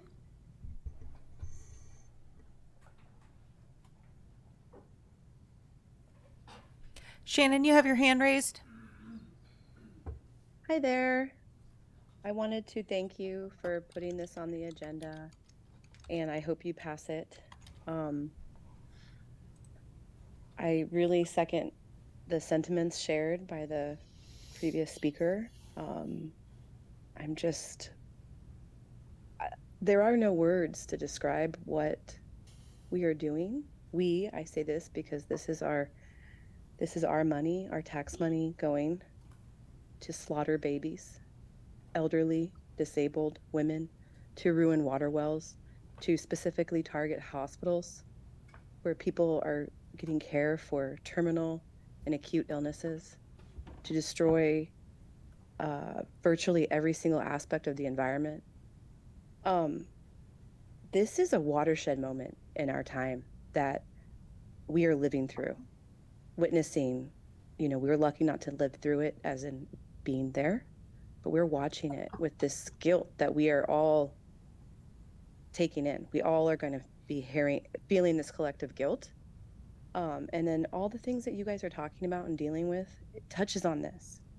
You know, the housing crisis. What the heck are we doing? Bombing people's homes on another side of the planet right now. We can't even house our own people. And we're spending our taxpayer dollars doing that. It makes no sense at all. Making more refugees, making more immigrants to destabilize other regions. I mean, this is absolutely insane. So appreciate Leslie Castellana bringing this back, and I appreciate the council to be open to this. I know people are scared to talk about this because we get attacked. Personally, I've been personally attacked for speaking out against what is so obviously wrong that I can witness with my own eyes and feel it with my own heart, and I have a spine still to say something about it. And I think that we are moving towards, hopefully, this is a reckoning that Americans will have. You know, the young man that spoke about Martin Luther King and nonviolence, hopefully his generation will be the beacon of light to move us away from perpetual war, which is what America has been doing for the last over half century. Thank you. Thank you, Shannon. Do you see anyone else, Shannon? Is there anyone else on Zoom that would like to comment? I see no one else. Okay, so we'll bring it back to council for comments and a motion.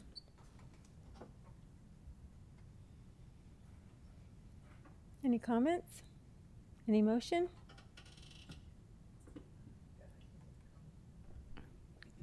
Go ahead. Councilmember Moulton? I just wanted to make a comment. I also want to thank Councilmember Castellano for bringing this back up. I know that when we're speaking for the whole council, especially when we're speaking for the city, that it's important that we get the words really right. And I do think, even though there was a delay, that it was worth going back and making sure we were really saying what we really wanted to say. I just wanted to take this moment to reach out to the people in our community who are suffering. I know that this has impacted people directly. Folks getting, friends of mine, you know, receiving threats and awful comments, and that this has reached into our little city. And I wanted to just express support for them, that a nonviolent resolution and nonviolent ways of living start at home. But I'll let you make the motion. Councilmember Castellano. Oh, I thought your hand wasn't raised. Sure, sorry. I also want to thank Councilmember Fernandez for expressing a lot of leadership on this issue or this item earlier. Yeah, I just appreciate that there isn't, any one person who's the bastion of peace, or that, and that it's something that for me, being in a practice of peace and care for community is a learning and growing process. And I certainly couldn't do it without the conversations that I've had from the public and the people who have come to us, as well as other council members. And I just want to say I also, respect disagreement, respect challenges around this item, and and want to own my own, just my own questions, as we've been working on this and bringing it forward, that, we make the road by walking, I think is a version of it, and that,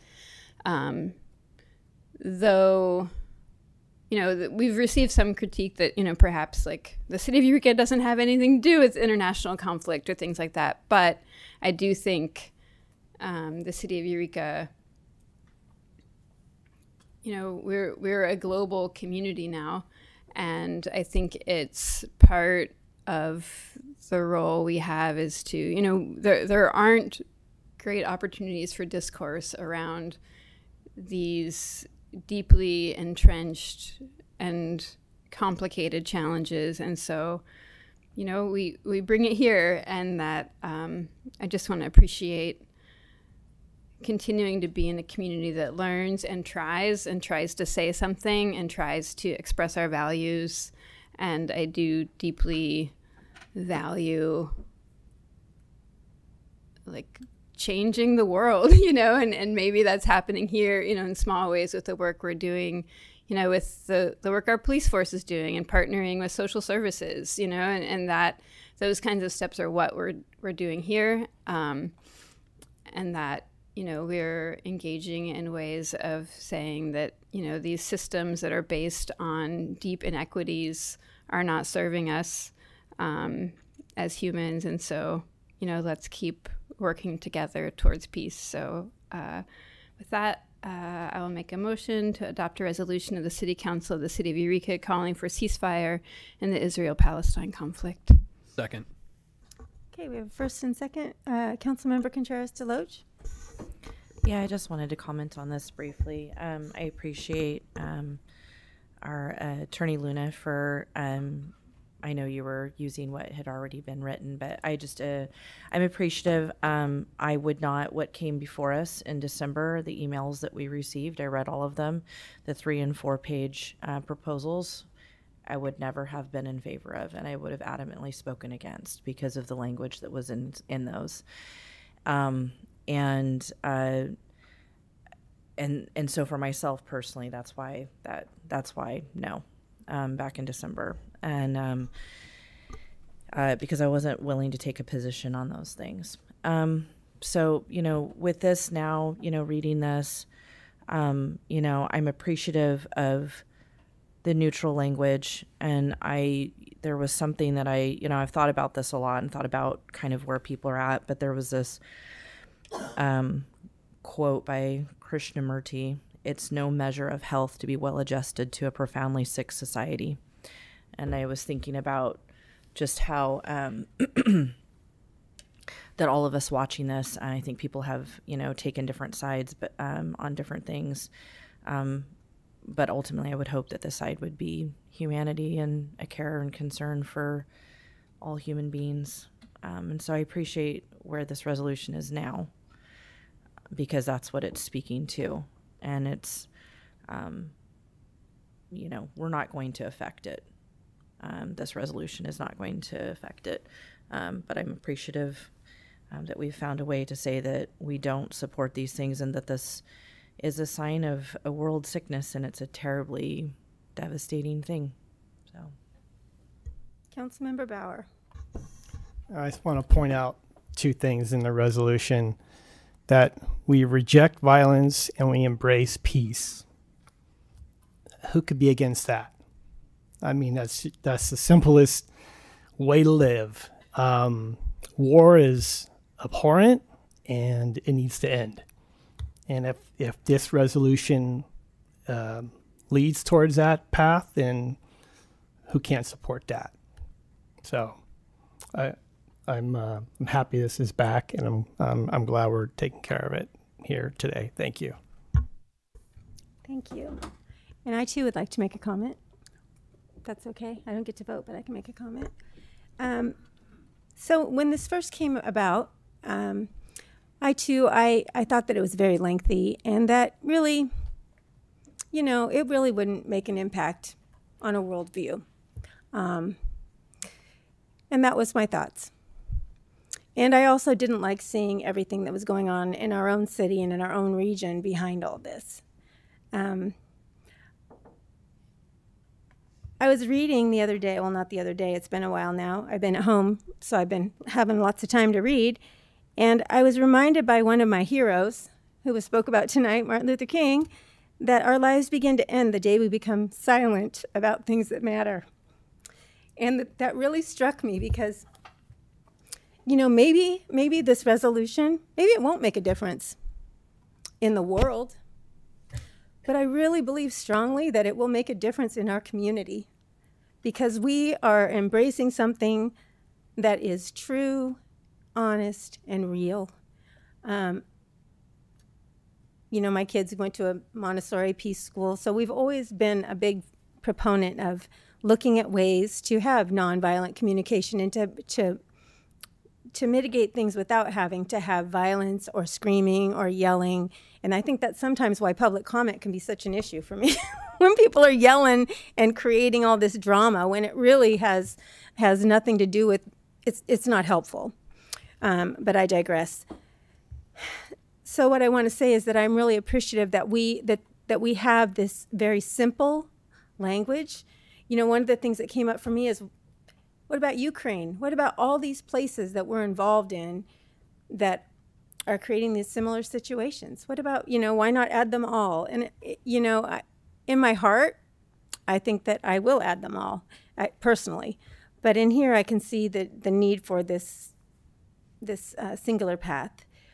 So I hope that through passing this resolution, if it passes, that it will begin to heal our community, and help us to work together in more appropriate ways instead of the divisiveness that's been happening, because that's how we grow.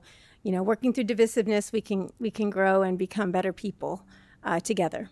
So with that, there's a motion and a second, right? And there's a comment from Councilmember Fernandez?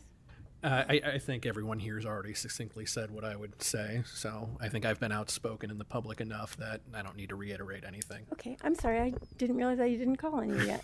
I just spoke up right before you. All right, we have a second and a motion. Motion and a second. Please vote.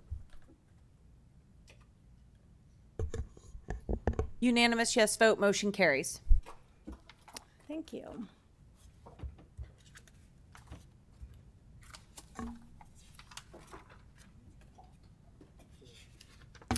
And with that, we're going to take a 7-minute break.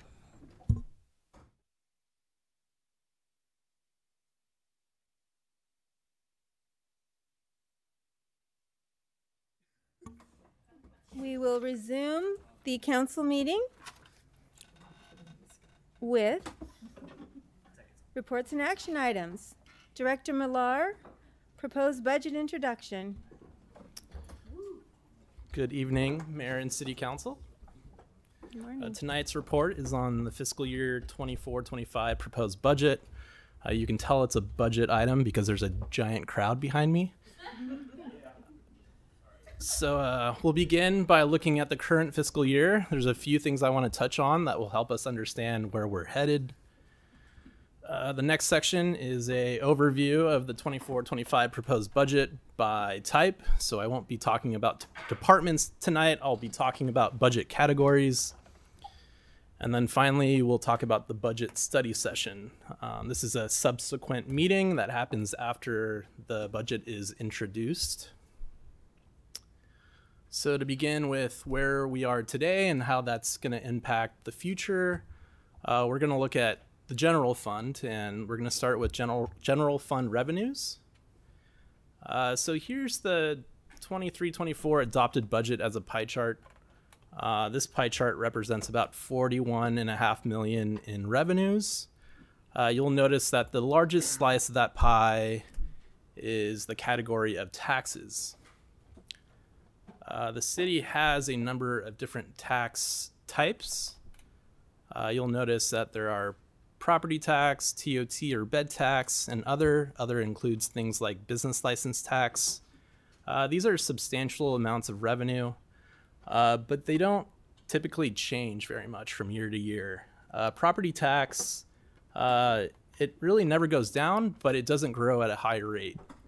TOT has been pretty flat for the past couple fiscal years. It's consistent, but again, I don't expect much growth in this category unless we were to assume a new hotel operation.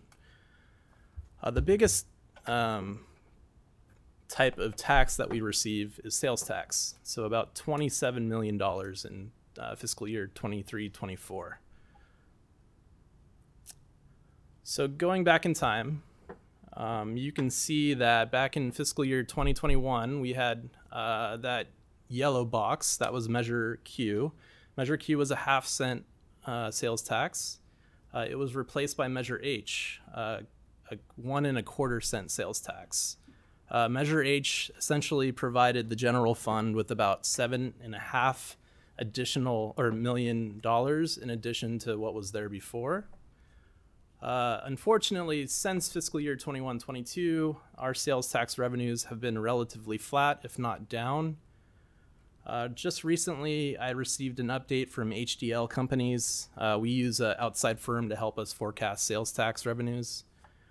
They indicated that revenues in this fiscal year were down even further from what they had estimated. And if you compare that to fiscal year 21-22, we're down about $1 million in sales tax revenues. Looking at the other side of the equation, we're going to look at expenditures. So these are expenditures represented as a pie graph. In the current fiscal year, we adopted a budget of about $41.5 million in expenditures, so essentially a balanced budget. I want to look at 3 different categories of this pie chart. Starting with personnel, we know what this represents. This is the pay and the benefits that we provide to city employees. But I also want to note that in this category, outside services, the majority of that is what we provide to Humboldt Bay Fire, about 75% of that piece of pie, and their budget of about $6.9 million is about 90% salaries and benefits. And then when we look at this slice of pie, cost allocation, this is where charges such as finance or IT or the city manager's office, those are cost centers, and those get allocated out to the different funds and different departments, and they show up under the cost allocation category. If I were to look at this category and separate the personnel costs from the non-personnel costs, you would find that about 42% of that slice of pie is also salaries and benefits. So in conclusion, to show you another pie graph with the same data, but to separate personnel costs versus non-personnel costs, about 69% of all dollars spent in the general fund have to do with salaries and benefits.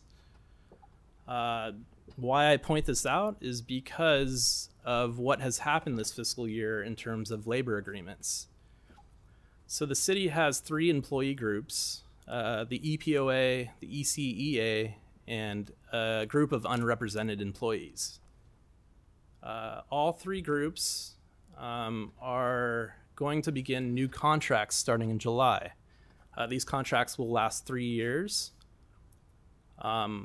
All staff in every group will receive COLAs at the beginning of every fiscal year. This July, staff will see the largest increase.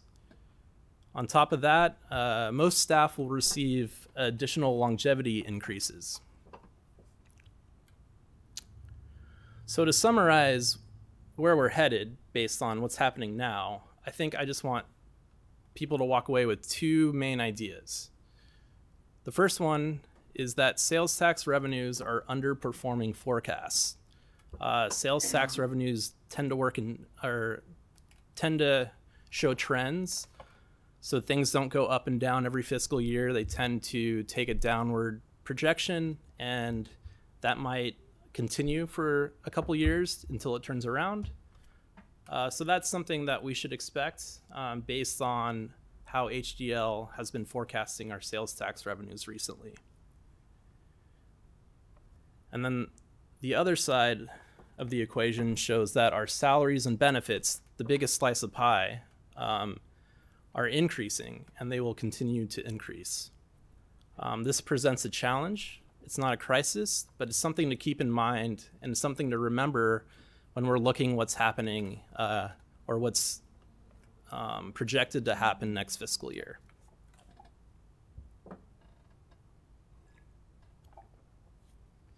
All right, so the 24-25 proposed budget. So we're going to look at the major funds. We have one major governmental fund. That's the general fund, our main operating fund. We also have a number of enterprise funds. These operate differently than the general fund. The water fund is in charge of delivering water to our utility customers. The wastewater fund is in charge of treating that water. When we receive revenue for water, it must go back into that fund. When we get revenue for sewer or wastewater, it goes back into Fund 510. Same thing with the harbor fund and the building fund. When we do a building permit, it goes back into that fund. They're more self-sustainable in the sense that they are charging for a service, and that service is going back into the system to support that system. In addition to these governmental and enterprise funds, we have what's called an internal service fund. We have a series of funds or cost centers that are essentially overhead. We have equipment operations, that's the city's vehicle fleet. We have risk management, so we pay for liability insurance and workers' comp insurance. Those get allocated out to the other funds. IT, government and admin, so that's the council, the city manager, city attorney, HR, finance, and economic development, and then facilities. The way these funds work is that we figure out a way on how to allocate out those charges, whether it's number of computers, number of FTEs, or the size of the budget, and their revenue comes from these other funds. Whoops. So essentially, the flow of money is going in that direction. In addition, some of these funds charge each other. So facilities and equipment operations, they use computers, so a piece of IT is actually allocated out horizontally. So to begin, we're going to look at the internal service funds, and we're going to look at expenses because revenues are essentially just reimbursements through those cost allocation accounts. So beginning with equipment operations, we're going to look at types of expenses. Personnel is going up by about 9.2%. This is a reoccurring theme. As we increase salaries, you'll see that in the budget, and you'll see that across all funds and all departments. Same thing with, cost allocation as well. Cost allocation in general is going up at a higher rate than most funds, but it's also, there's additional pressure from the increases in salaries and benefits. Outside services in this fund are going up due to increases in our contract with Enterprise for leasing vehicles, as well as an increase to budgets that help us outfit our vehicles. Capital outlay is going up for additional vehicle purchases. And overall, this fund is poised to grow about 7.3%. The next fund is risk management. So there's only one category in this fund. Essentially, all the monies that come out of this fund are going to pay for insurance products. Unfortunately, our liability insurance is going up by about 12.7%. So overall, the fund is going up by about 12.7%. Next, we have IT. IT's seeing increases in personnel, some increases due to software costs, as well as for cost allocation. Government and admin. So if you notice, personnel costs are going up by 30%, which is above average. That is because when we compare to fiscal year 23-24, we've added and are proposing to add about 3.7 FTE or full-time positions. That, in addition to the increase in salaries and benefits, is creating a higher than average growth rate. Cost allocation is about average. And then finally, we have facilities. So facilities is going up pretty much in every category, not substantially, but based on their size of budget, things are increasing by about 14% on average. Next, we'll look at the enterprise funds. So starting with the water fund. So the water fund has this one category, charges for services. So when we send out water bills and people pay their water bills, it comes through in this category. Unfortunately, we probably over projected for fiscal year 23-24. So we're expecting a slight increase in the 24-25 budget.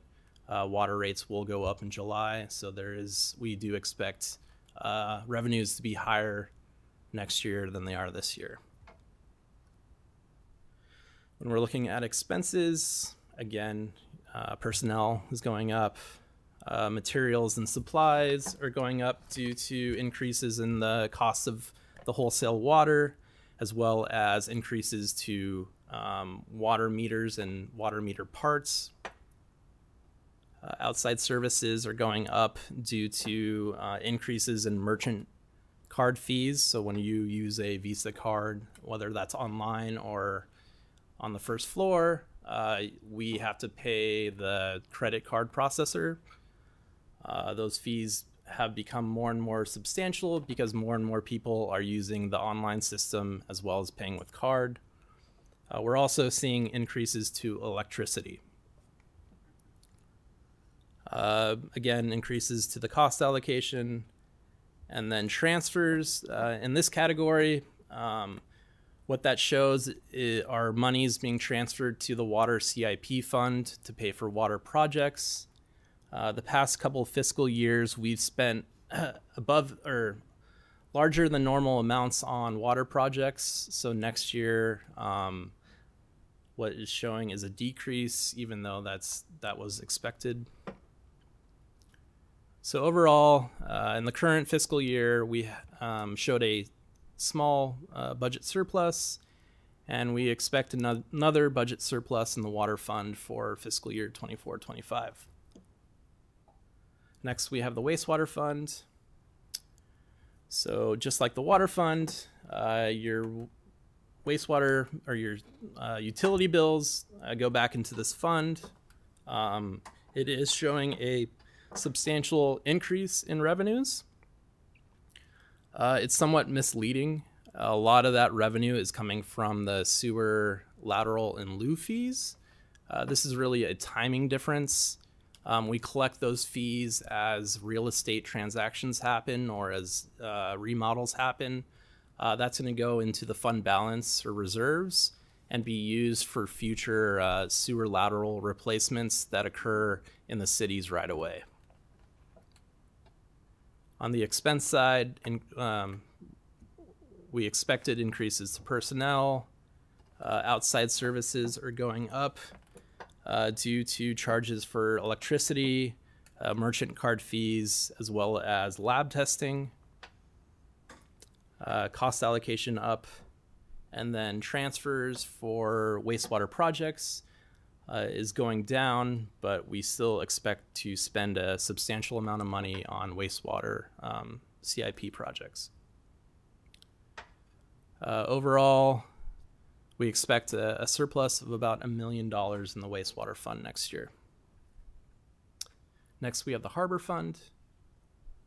So the harbor fund is expecting an increase for charges for services. The harbor fund controls a lot of properties on the waterfront, and we have leases. Every year we look at those leases and we apply a CPI increase, and due to the high rates of inflation, those lease or rent amounts have gone up quite a bit.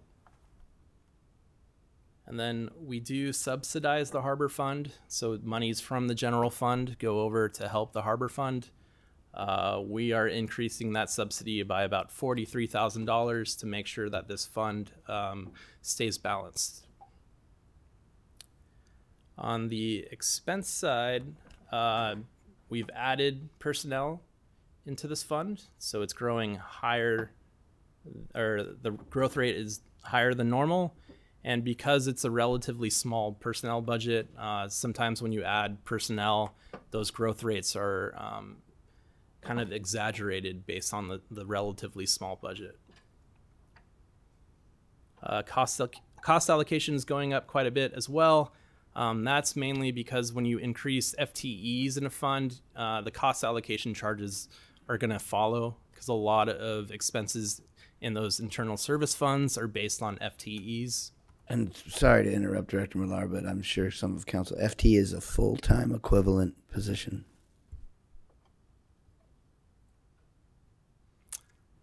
So in the current fiscal year, we showed a balanced budget, and next fiscal year there's a slight deficit, but mostly a balanced budget.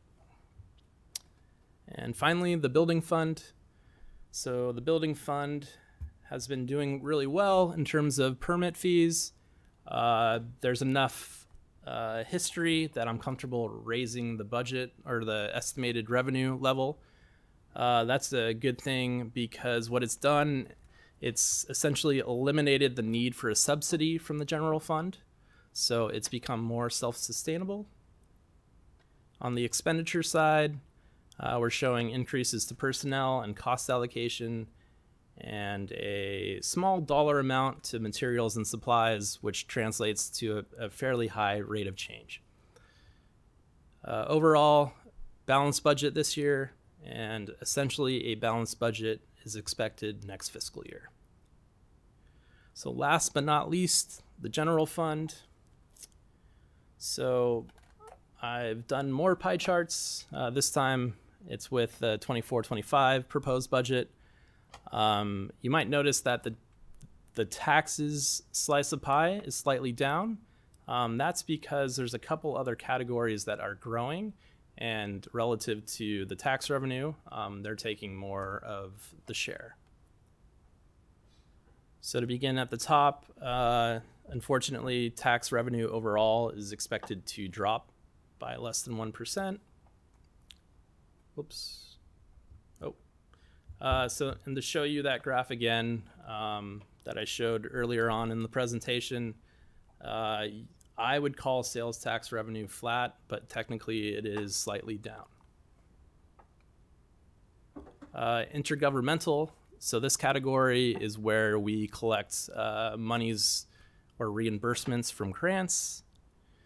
We expect a large increase in this category, mainly due to our programs with Uplift and Care. They've been very successful in acquiring grant monies, and we expect that to continue. In charges for services, that large increase is mainly due to operations at the zoo. There's been pleasant surprises from zoo revenues. They continue to exceed estimates and continue to break records. So I'm comfortable increasing our revenue estimates because we have enough history to support that level of revenue. In the miscellaneous category, I've included some monies received from interest. The city, with the reserve levels at where they're at, I've been able to put the money into treasury bonds. Those bonds are bringing in between 4 and 5% currently. So I'm expecting about $250,000 of interest revenue next fiscal year. That's assuming that rates stay at where they're at today through the end of the calendar year. If they stay throughout the fiscal year, then that revenue would likely double. Again, here's a pie chart with expenditures. So the personnel slice increased, and as well as the cost allocation slice. Personnel costs are expected to go up by just under 9% in the general fund. This miscellaneous category is going down by quite a bit. We are shifting gears with our marketing efforts. Rather than spending a substantial amount for outside services, those monies are being redirected for personnel and for other communication efforts. The cost allocation is going up, and then debt service is going up. We're about to receive our new ladder truck. The city is responsible for the facilities and the equipment of the fire JPA, so this lease payment is ours. And then finally, transfers. So what this represents are monies that we spend on street projects, on facilities, and on subsidies. So next fiscal year, we will continue to spend about $2.5 million on street projects. We're spending a little bit less on facilities, about $500,000 versus the $875,000 we're spending this year. And then there was also a reduction in the amount of subsidies going to other funds. So overall, unfortunately, what we're showing is a deficit of about 1.1 million next fiscal year. That is something we need to pay attention to and to come up with a plan to manage it if it gets worse or if we expect more deficits in the future. But because we've been so disciplined the past few years with Measure H, we've actually put ourselves in one of the best financial positions that we've seen in the past decade. So if you go back about 10 years, you can see that the general fund reserve or fund balance back in fiscal year 13-14 was about $2 million, or about 7% of what we spend. Over the course of the next couple years, it went up to about 20% of general fund expenditures, or about $5 million or $5.5 million.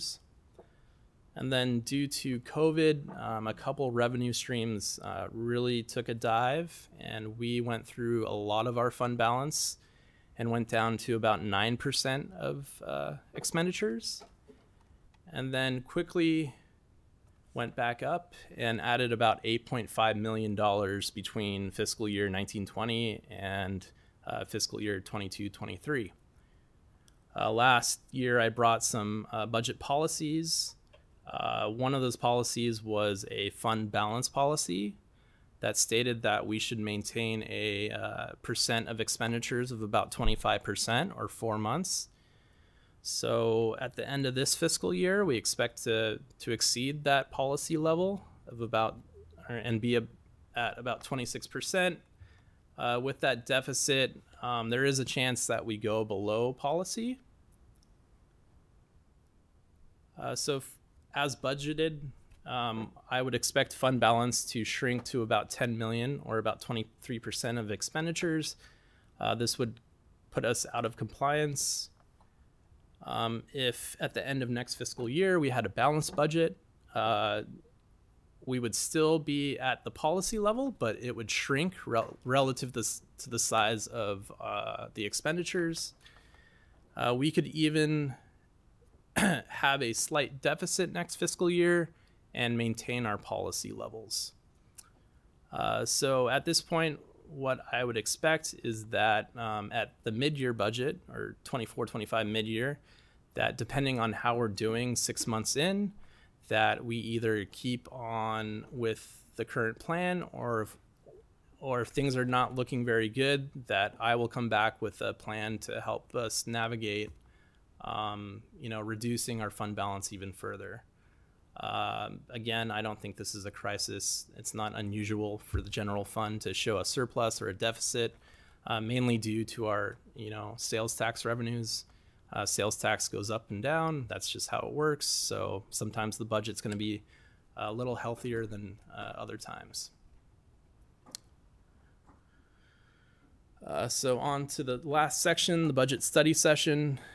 What will be presented at the budget study session? I'll start with Measure H expenditures, and then we will go over departmental budgets, and we will have representatives from each department here to talk about their budget. We're hoping that this can happen next Tuesday, the 11th at 5 p.m. And one last thing. So if you go to the city's webpage, might have to share that screen. And you go under My Government, we have a link to the proposed budget. So if you follow that link, you'll have a number of different options.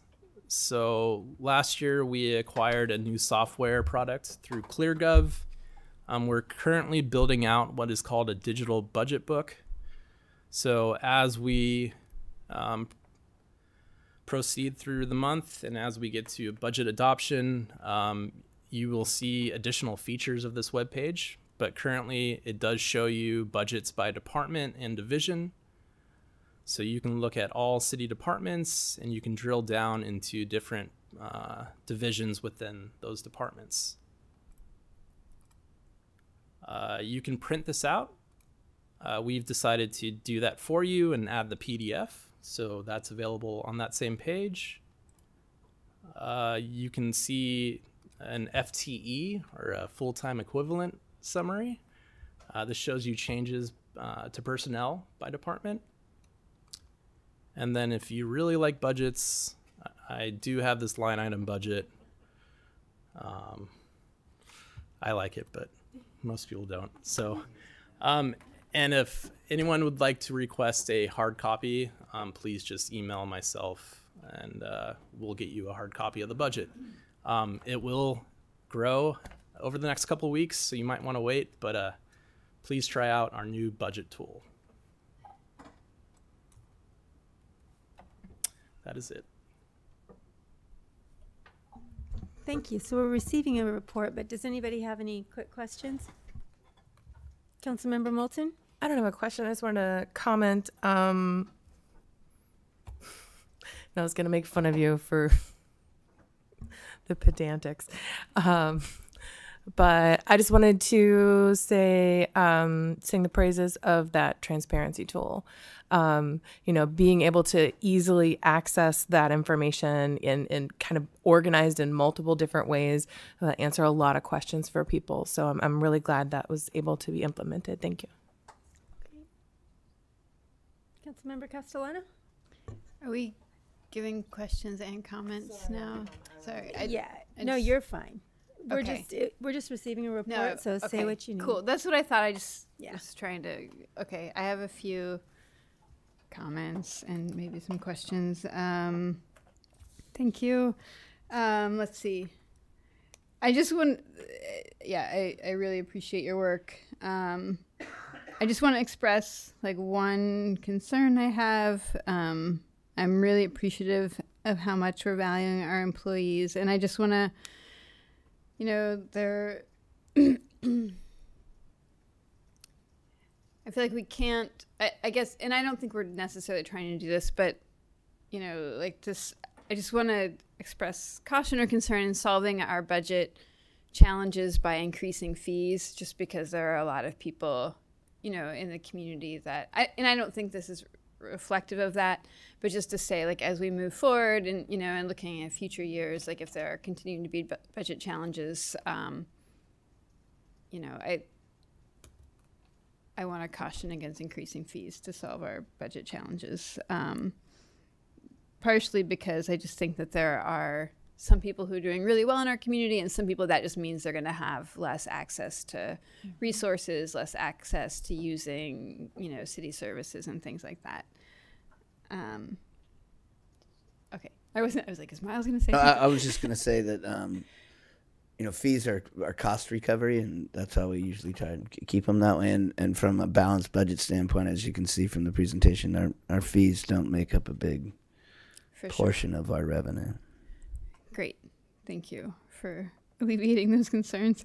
And then I was curious in terms of, I know we have some, like a big emergency operations center that we're working towards. Does this create, which, again, the actual cost is a little yet unknown, but how does this affect our capacity to prepare for that? So since we started receiving Measure H revenues, we've set aside a substantial amount for facilities, and that is embedded in the budget currently. So at some point, we expect that to be translated into the cost of that operations center. And then on top of that, there's likely 3 funds that will bear the majority of the cost of the operations center. That includes the general fund, obviously, but also water and wastewater.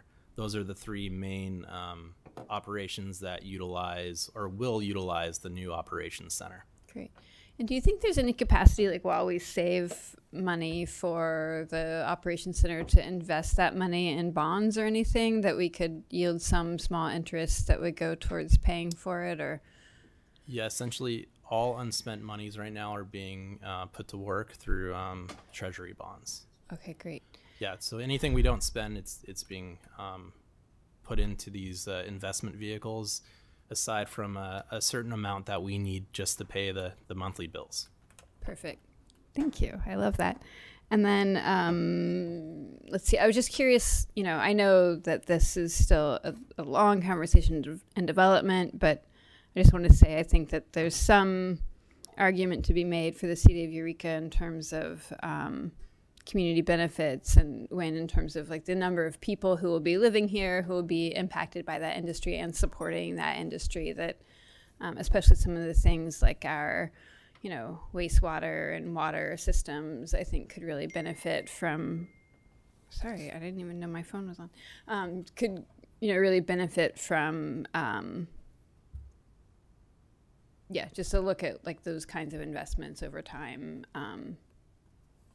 Because as we all know, those systems continue to age even as we make improvements toward them. And then, the zoo revenue, like what if it doesn't increase? Like, is that what you're talking about in terms of like, then we'll reassess and kind of come back with? Yeah, and typically what I do is I wait for actuals, or I look at the past before I'm willing to up budgets.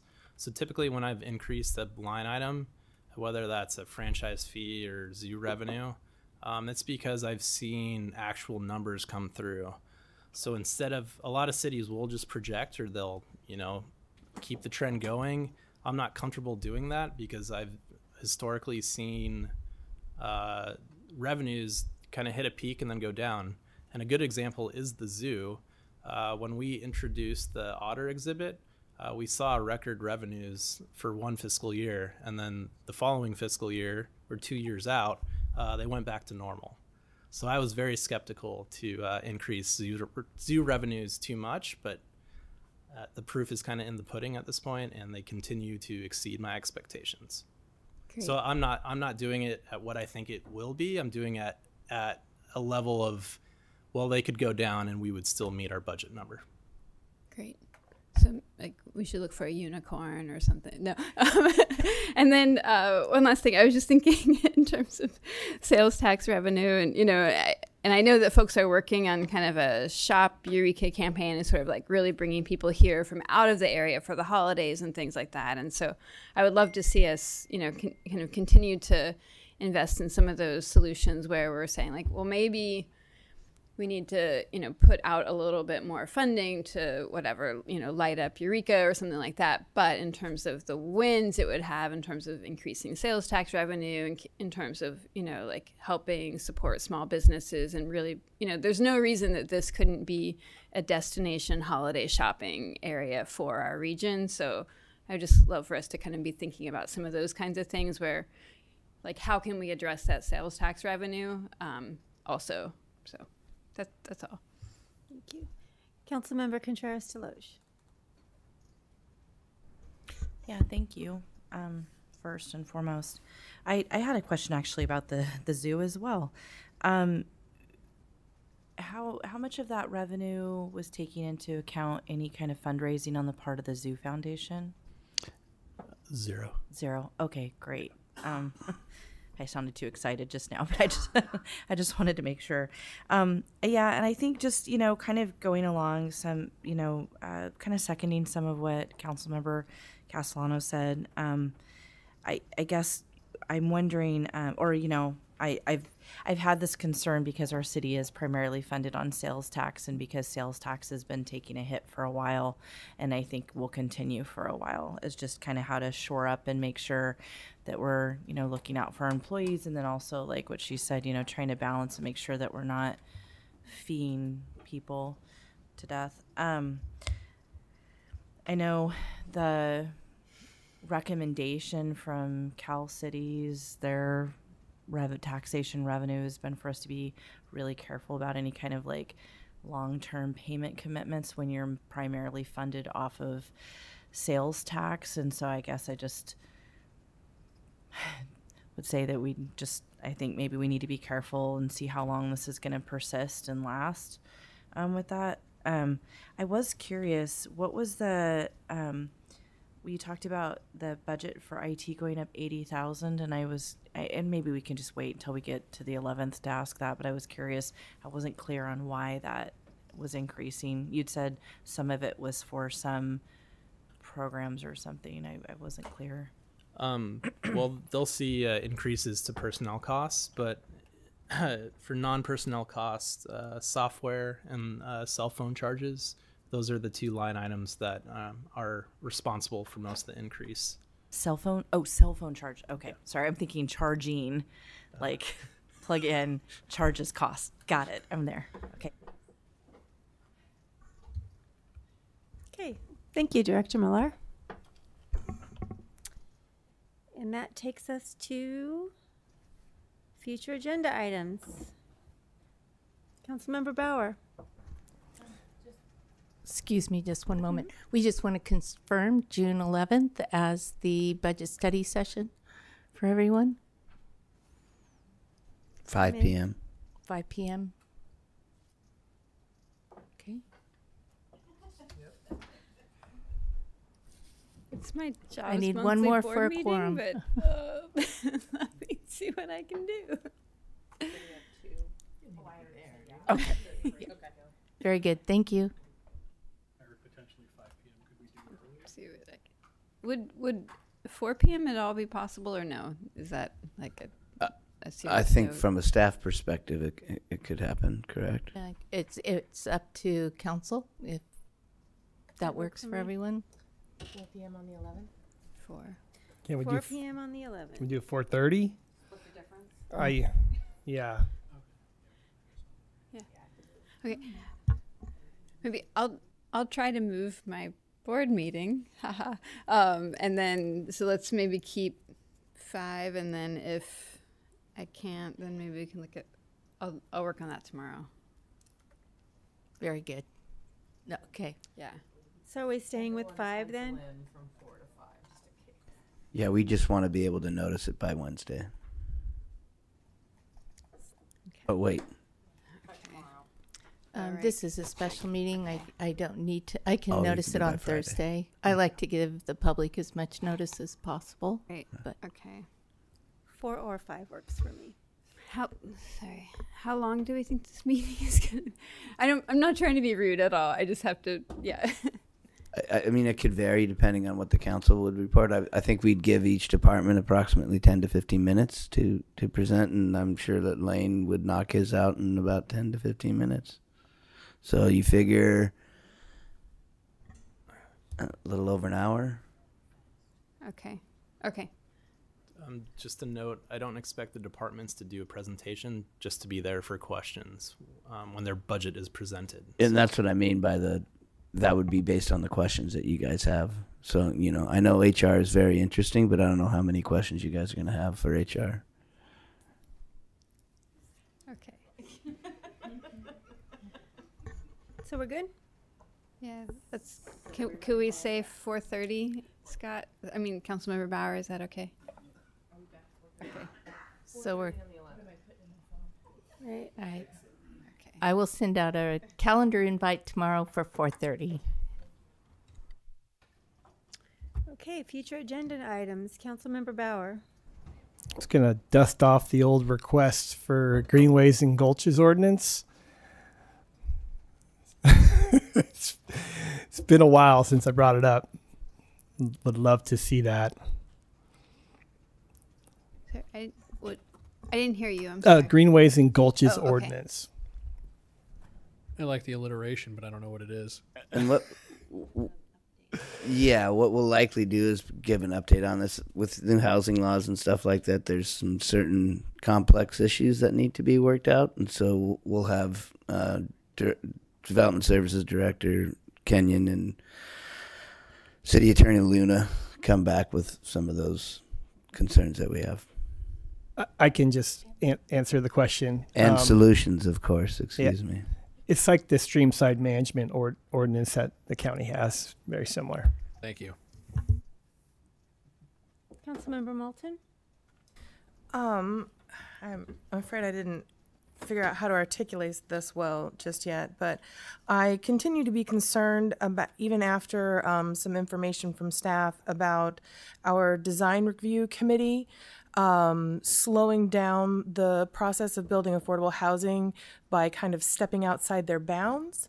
And I'd like to, we had a presentation about moving from subjective to more objective criteria for building, so things can just kind of be checked off rather than going to this board that has their own opinions and potentially their own agendas. So I'd like to ask staff to bring some information about the design review committee,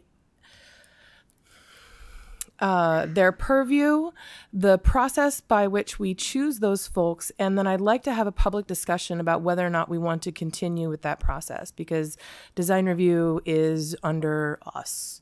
So we can decide whether or not we need design review at all, and if we do, then where we want to put boundaries around them, because I'm seeing decisions coming down that don't seem to have much to do with design. And I'd like to look at that and just see if that committee is really serving the purpose that was intended with it, and if we want to continue with it like it is, or make changes to it. Quick question: Do you feel that they're kind of entering the realm of the planning commission or something like? I don't know enough about the specific purview of the Planning Commission to answer that question, but I'm looking at City Attorney Luna. The Planning Commission has very specific tasks that they perform under the government code, and so design review is a little bit different than that. And as Councilmember Moulton said, we have a lot more control over what those parameters are, and so if council members are interested in learning more about design review and what the options are moving forward and what some of the concerns are that Councilmember Moulton has raised, then I think a thumbs up at this point is the appropriate thing to do. Further conversation. Okay, thank you. Okay, Councilmember Castellano. Recently, I heard a presentation by Director Burks of HCOG about some of the things they've been doing, and I asked Director Burks if she would be interested in coming before council and kind of sharing an update. She said she would, so I'm curious if folks would be interested in hearing more from what's up in the world of HCOG. And they're doing planning around transit and housing and things like that.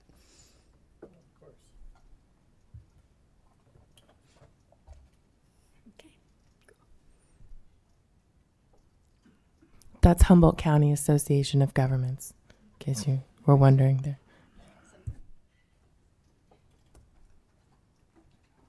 All right.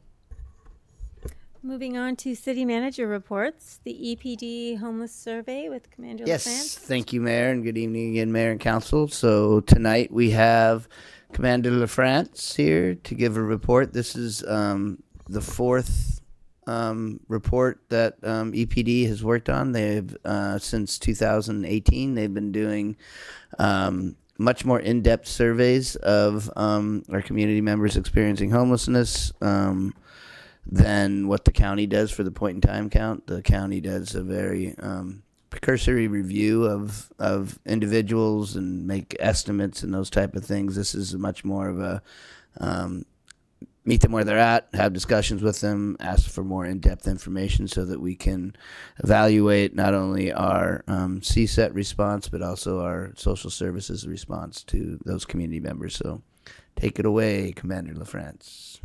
Thank you, City Manager. Good evening, Council, Mayor. This is our fourth homeless survey we've brought forward since 2018. We're conducting every 2 years. The last time we presented this survey was actually during COVID. We missed the 2022 presentation. Last time presented it was over Zoom. I think it was in my office somewhere. So it's been a little bit. So purpose and intent, we can go off on this for a while, but again, we're trying to get an understanding of the foundation of what our homeless population looks like. So, and once we have a general understanding, what are the needs they have and how do we fill those needs? It also, when we look at the survey, it's now 38 questions. It wasn't originally 18 questions, I believe, under Chief Watson. We put a lot more questions into it, and people do definitely answer them. But it also gives a lot of our newer employees that aren't as embedded with our homeless as CSET is and has been over the past six years of being around. It gives them a chance to really ask questions to get to know people as well. And so you'll see some of the questions. Some people are shocked that how in the world will our homeless community members talk to the cops? By far, I believe I sent the raw data out to all the council and the city clerk, but by far our CSET led the way, and they got more than half the surveys because they know the people, they know them by name. We asked them very detailed questions about drug use, about their life. Are they satisfied? And we get very honest answers because again, that human connection that they've made for years, you can't dismiss that, and it's why our programs are so successful. Obviously, some other purpose and intent is we use this data a lot when we look at funding our programs like CARE, Uplift, CSET. Of course, if folks aren't familiar, a lot of the homeless money comes through Sacramento, straight to the county, not straight to the cities where most of our homeless population lives, which is challenging. Therefore, we have to apply for money from the county against other organizations and the county itself to actually get this money to run our programs, such as CARE and Uplift. So it has a bigger purpose as well. So it's kind of multifaceted. So here's how the survey works. We run a 4-week sample. So this year was March 10th to April 6th. It's usually the first week of March to the first week of April. So it's a 4-week sample. As the city manager pointed out, the point of time count is 1 night. And it's not an individual survey. It's a guesstimation. It can be, hey, I see a vehicle it looks like it holds 6 people. They write 6 down. For us, here's an individual. We get a name. We actually go through all the information. People can refuse to answer the questions. It's not we're forcing them to do this. But again, we're getting a much more detailed, individualized answers and a much bigger picture over a full month versus one single morning for a couple hours. So personnel uses CSET, CARE, and Uplift. That's been the traditional. This was the first year I have not been involved on the streets of doing the survey. I was just, as a CSET sergeant, I managed it and also went out and did surveys. Now as the commander overseeing CSET, I'm just overseeing it and didn't get a chance to go out and talk with my folks on the streets. And we use SurveyMonkey, makes it really easy, especially for my homeless outreach worker friends that don't like technology. So it makes it really easy for they're phenomenal, but technology is not always their friend, but SurveyMonkey they can definitely do. So, and then we do it in person. We actually talk to people in person to get the actual results. So in total, it's 38 questions. That includes name and then also location and also what employee took the survey or gave the survey. Responses to each question are self-reported. So if we engage one of our clients that we know is a mental health issue, we put them on a 5150 hold. We know they have a diagnosis, but if we ask them a question, have you ever been diagnosed or treated for a mental health condition? If they say no, for the survey, we put no. That's just how surveys work.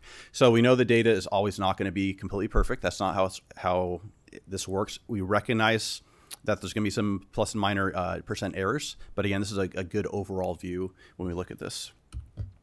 Most questions are open-ended.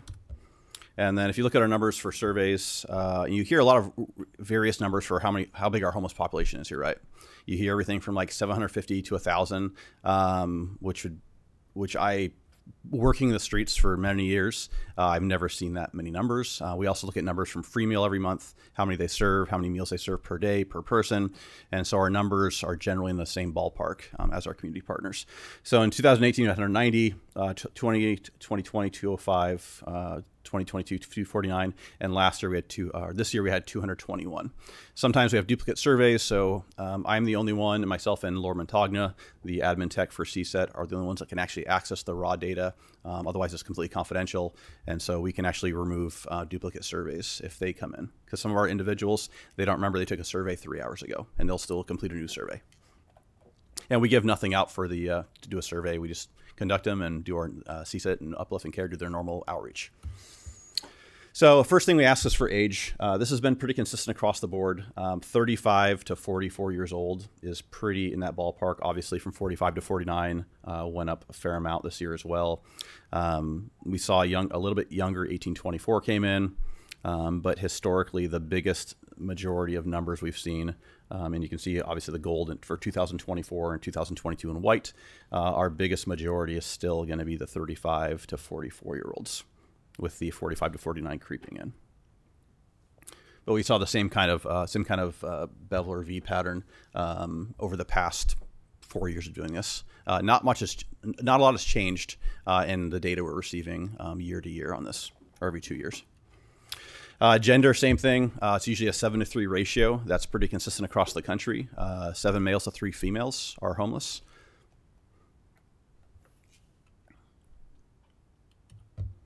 And then we often look at this number compared to our population. This is about correct for us.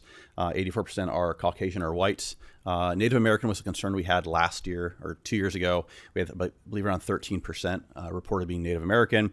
We work with our tribal partners. We work a lot with the Eureka tribal. They have a new Kelly Johnson, who was a senior program manager for the county, now works for Eureka tribal, and I work with her very closely. And we were really trying to get, if someone's Native, we try to get them connected back with their entity for support, and that seems to be working fairly well. But for the most part, a lot of the data we see here matches our alignment with actually what we have as a total population for race. Household family status, most people are single, and that's consistent across the board. We've seen that since 2018. If you look on the bottom, very bottom, it says incomprehensible. So this is a good thing to look at when we're talking about mental health or drug use. So if I ask, hey, what color is the wall, and they say alien, that if it's not in the realm at all of the question, we can put it down as incomprehensible. And so as you look at this, you'll see the incomprehensible numbers go up and down, and that's also to me it's a good balance in looking at really what are the challenges we face mental health wise in our community with this population. That usually fluctuates between 2 and 10% depending on the question. Who do you live with? Most people, again, they're single, so they live alone. Some people have a partner or pets. We often talk about challenges for housing individuals is having a partner, having a pet. So that's still strong and proven with this survey again. We're not seeing many children on the street, which is good. If we do see children, Officer Clark, who's our MIST officer, or mental health officer, she is quick to act and get them connected with services very, very quickly. We've seen probably more children probably over the past year with families, but again, CSET's been very, very quick to act to get them connected with either housing with child welfare or often Betty is usually a key partner for us. We don't like seeing kids in the street. Education-wise, most have high school diplomas, and we had one individual had graduate work or reported having graduate work.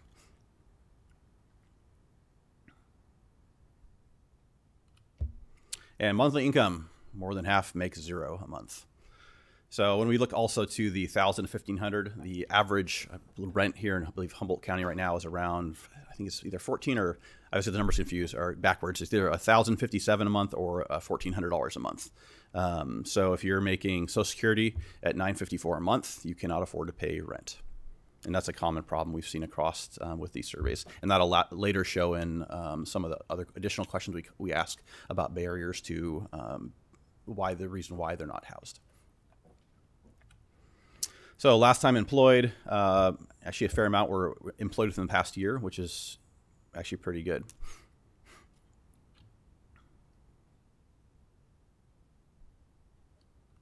And a very, very small percent have been never employed. It's only 4% reported that, being never employed. Obviously, some of the 4% for like 20 plus years, those are probably some more harder cases with mental health and addiction. Military service, we constantly hear there's so many vets in the street. That's absolutely not true. We rarely see veterans on the street. If they are in the street, we at least CSET and Uplift Care immediately connect them with the VA or Nation's Finest, other resources. There's lots of resources for veterans. So if you are seeing people fly signs saying they're a veteran, it is likely they are they could have gone through boot camp, but they didn't actually graduate boot camp, or they may have served but then discharged other than honorably. But most of them, if you're seeing that, there's probably a reason why that they're not being supported by the VA. But for the most part, most of our veterans that we're seeing in the city of Eureka, can't speak of other cities, but our city, they are definitely being supported by the VA and other entities for veterans. Where'd you sleep last night? The mission's being used a lot more over the past couple of years. We've seen that even with talking with Brian Hall, the executive director at the mission, and Kristen Freeman from the family shelter. So we are seeing those shelters utilized much more often. I know there's still beds available at the men's side. The women's and family side is always a little more challenging. They are upgrading, obviously, but we're seeing a lot more people use shelters versus necessarily being outside. Still not good enough. We need to do better, but again, we've seen a significant increase in that. How long have you been homeless for? So 1 to 2 years right now is the leading. We are seeing some younger people on the street, or some fresh people, and we'll talk about locations in a little bit where they're coming from. But that's a general idea of how long have you been homeless for. How long have you lived in Humboldt, right? We hear a lot of stories about we have brand new people here all the time. 25% of our homeless, 1 out of 4, have been born and raised here. 37% have been here more than 20 years. So we have some very, very vetted people that have been here for a long time in our community, more than 20 years. Again, less than 1 year, 15%. Not saying numbers great, but again, we are seeing new faces. I was down at Free Meal last week, and I'm not there all the time, but I saw a lot of new faces. But again, some of our clients have been here for a long time, are still out there, and they've been here since I've started 17 years ago. Why'd you come to Humboldt? So if they weren't from Humboldt, we ask why, and it's commonly a friend or family or relationship that brought them here to Humboldt County. Better life is the new answer we had. So anytime we have open-ended questions, we have an other category, which allows the person conducting the survey to actually fill in a name or fill in a phrase or whatever the answer is. And so then we take those others and we actually categorize them after the fact. And so better life was actually one of the categories we created after the other answers we received. Where did you live prior to becoming homeless? Most of our homeless are from Eureka. They are from here. Otherwise, looking at other states and other counties in California, other locations in Humboldt County, and then some of the other cities. So let's talk about where they're coming from. Redding's the #1 place. We had 9 people come from Redding, 4 from Shasta, 9 from Oregon, 5 from Washington. Interestingly enough, we're actually working. An individual was brought here from Shasta the past couple weeks ago. We've been having lots of issues with. He's brought here to go in a program. It didn't pan out, and so we're talking with those folks in Shasta to make sure we get that individual back home or where he should be, because he's causing a lot of issues in our community. And that's just, we're trying to take care of the folks we have right now, and we're trying to avoid adding more to the population. But for some reason, Redding and Shasta has been the top 2 places we're seeing people come over from. So why are you homeless? Family situation's the biggest one we're seeing from this survey. Unemployment or lost their income, evicted or loss of housing. During COVID, we housed a lot of people. I remember being out there with our case managers from MIST and with Uplift and just getting people housed constantly. If they met a certain score, we had places for them. We'd be out searching in the mornings to get them, make their appointment, pick them up, and drive them over there. We saw a lot of people get in housing. The challenge with this population is when you house them, if you don't support them, they're going to lose housing because they're often not able to care for themselves. They're not able to live in a structured facility, use a restroom or use a kitchen or keep their apartment clean. And so they need a lot more support. And we see that across the board with our housing programs as well. 7% say choice, and we'll see that question later pop up. Periods of homelessness in their life. So the majority have been homeless once in their life. Again, I can technically break the data down and say, hey, out of the people have been homeless once in their life, how long have they been homeless? What's the average? I haven't broke that down yet. We can filter a lot of data out, but the largest majority of people have been homeless once, and then almost 20% have been homeless 6 or more times. And those are folks that obviously go homeless, get in housing or some form of housing, get either evicted or come out, and back and forth. And we can probably look at that data also for substance use reporting and then mental health reporting as well. Are you satisfied with your current life? 61% said no, 16% said yes, and 11% said neither. So 27% are in that yes and neither category, almost a third. And then 7 refused to answer the question. But only 6 out of 10 are saying that they are not satisfied. Is your lifestyle a matter of choice? 33% said yes. This has been consistent throughout since 2018. We've ranged anywhere from 30 to 40% with this is a lifestyle of choice, which makes it challenging when you're trying to assist people into housing or to employment. It makes it very challenging when people are willingly doing this and saying this is my choice to do this. Now, granted, there's probably some mental health on board. There's some substance use on board that correlate to that. But again, we're seeing that number consistently across the board for 6 years with 30, 40% saying, yes, this is a lifestyle of choice. Do you have a chronic health problem or physical disability? Same thing, we've seen more than half the population report having that. We detailed some other questions about dental and some other more detailed about that. Which we also have, we can get results on as well. But again, more than half are reporting chronic health problems or physical health conditions. So it's definitely a challenging population to work with and to get support. Diagnosed or treated for a mental health disorder or medication or medicated for that. 48%, same as last 2 years ago, said yes.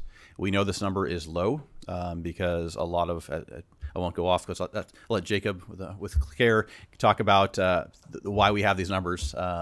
He's not here tonight, don't worry. But there's reasons why the number's low. But still, if you go down to Freemill, if you spend an hour down there with staff, you'll definitely see more than 48% of the population have some type of mental health disorder. That's still significant because when you look at overall across the country, I believe they say 20% of homeless have mental health disorders. We're seeing 48% here, self-reported. Where do you go when you're sick or injured? Of course, St. Joe's, right? That's the most popular place. That's why we work so hard with them especially with mental health holds, to really help them to ensure we're not overcrowding the ER. We don't have to, and making sure our officers and case managers and clinicians are diverting away from holds if possible, because St. Joe's really gets overloaded. We divert a lot of people also for medical problems to Open Door. They're at Freemill and Betty's Tuesday, Wednesday, and Thursday, I believe. So they've been a great partner, and their numbers are obviously up for their mobile van. Visited ER in the past 12 months, about a third did not visit at all, and then you have 6 or more times, 12%. So that's, again, if we ask more questions about that, my guess would be winter time we see more people go to the ER to get inside. They'll say, hey, I'm suicidal, I'm something else, and it's kind of, it often appears to staff that they're trying to get inside to stay warm, which we'd rather they just kind of say, hey, we want to get warm somewhere. We'll actually connect with a resource versus going to the ER, because the ER can have up to 50 people, 70 people in the waiting room. They're a very busy place, and they only have 20 beds technically, and they can open up to 30 beds if needed. What health insurance do you have? So most have Medi-Cal, Medicare, and Partnership has really come into being. Don't ask me questions on these because I'm not an expert about healthcare. Drugs are all been a problem in your life. 59% said yes, it has been a problem in their life. This has been across the board. When we asked this question 6 years, around 60% say substance use has been an issue in my life. And again, 7% refused to answer the question. My guess would be that 7% would probably add into the yes category. We break this down. We actually ask, we ask the question, well, what drugs? So methamphetamine right now is the highest used drug by our homeless population, followed by alcohol, marijuana, fentanyl, heroin, prescription medication, crack cocaine, and then others. For sure, we've seen a decrease in heroin over the past couple of years. I think I've seen heroin once in the past 18 months probably, but fentanyl or fetty, it's everywhere. We had an OD today. We have ODs all the time. It's very, very common. And we'll talk about fentanyl here in a second. But methamphetamine, if you're historically for males, alcohol is the #1 drug of choice, followed by meth. But for females, it's methamphetamine and then alcohol. That's been pretty consistent across the board for several years. How often do you use alcohol? So Half said never, they don't use alcohol at all. And then on occasion was the second highest answer at 21%, or 1 out of 5. My guess is the daily drinkers. We know we definitely have some folks that drink a lot, all the time. We know them quite often. They go to jail quite a bit, but there are definitely some heavy drinkers that drink every single day, and they probably operate at a very, very high blood alcohol rate. Methamphetamine, daily use, about 1 out of 5 are using daily, and then about half said they never use it. And again, this is self-reported, so when we get to fentanyl, we'll talk about stigma within the community itself. So heroin, drastic decrease. Heroin's expensive, fentanyl's cheap. It flows into the state, and it's accessible, and we're seeing it in various kind of drugs across the board. But heroin's expensive, or it's more costly than fentanyl, and so we're not seeing it. It's not flooding the country or into the state. So fentanyl. So about 1 out of 10 are saying they use daily. Historically, heroin was like the drug. If you're homeless or you're using drugs, you do not admit to using. There's a stigma. There's a hierarchy within our homeless community. They're within the drug use community that these are the drugs okay to use. These are the ones not okay to use. And you never admit you use these drugs. It's just how the stigma works within that. And so we saw that with heroin before, and now we're seeing it with fentanyl. My guess would be with the OD rates we're seeing and how many ODs we go to, my guess is we're having more people use daily than 1 out of 10. And then again, 9% refused to answer the question. So to me, that's telling that it's probably around 20%, if not higher. How often use marijuana? 40% use it daily. It's not shocking considering the county we live in, and how easy marijuana is to access, and very similar to alcohol. It's a very, very easy to use. We often come across people smoking marijuana in public, which you still cannot do, but it's a very, very common thing we see our homeless population using. How many times have you been treated for alcohol or drug abuse?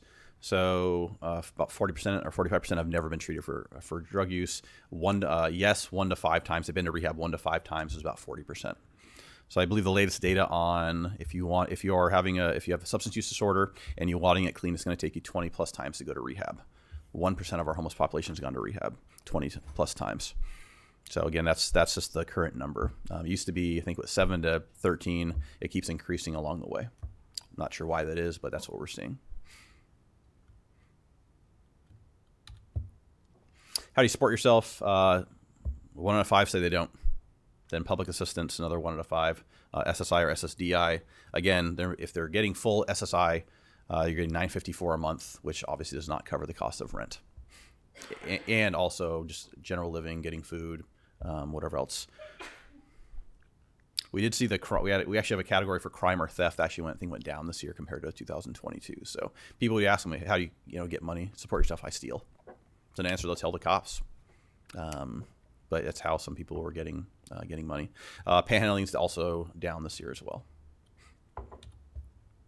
And you're receiving any of the following benefits. So food stamps, that's been the highest historically, and then it trails down from there from Social Security, general relief, some get none at all, and then SSDI.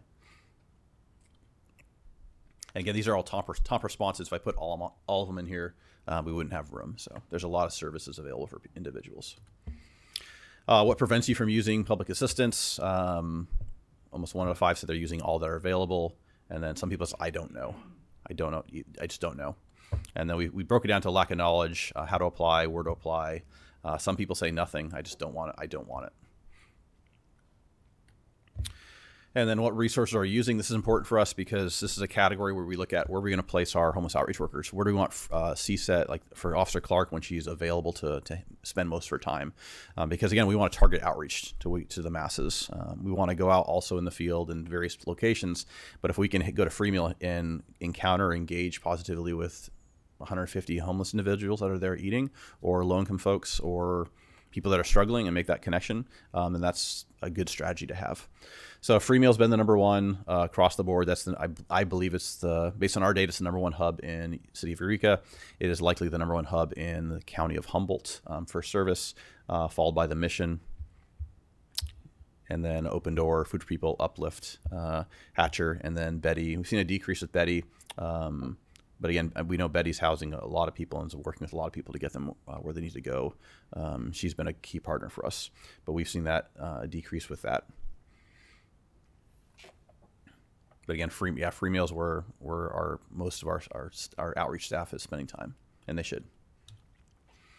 What resources, services, or opportunities do you need? Most people want a place to live, right? That's probably a no-brainer, but they want a place to live. Obviously, money. Dental care was one that popped up. I know it's been an issue even for folks that are housed. It's dental care across the board.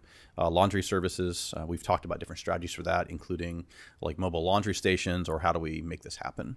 But otherwise, the other ones stay fairly consistent. Bathrooms always pop up. That a need for bathrooms. Those are always challenging. Historically, they've been very, very challenging to implement those programs. Biggest barriers for obtaining housing, lack of affordable housing. Again, if you're making $954 a month and rent is $1,400 or even $1,050 a month, you're not going to be able to pay for rent and survive. Lack of income, lack of employment, upfront cost, lack of rental history, credit issues, assistance with paperwork, mental health issues. So luckily, the good news is a lot of those programs through Uplift, we're working on those in Assistance Out with Care and CSET. We're kind of funneling through over to Uplift. So we actually have a lot of these gaps we're able to fill. Even though the numbers are still there, we are able to, especially things like assistance with paperwork. I know that many times we've helped people fill out applications for rentals and then hand them over to Jeff at Uplift and Robert and Larry and have them work the other things that the gap fills that we have to have. Pardon me, Commander LaFrance. I think we need to make a motion to extend the meeting. Well, thank you. I'm just not on my game, am I? I was so enthralled with your presentation. So yes, we do need to get we do need to have a motion to extend the meeting. Who's in? Sure. I'll move to extend the meeting to 10 o'clock just to give us plenty of time, more time than we need. Second. Okay, we have a motion and a second. Please vote.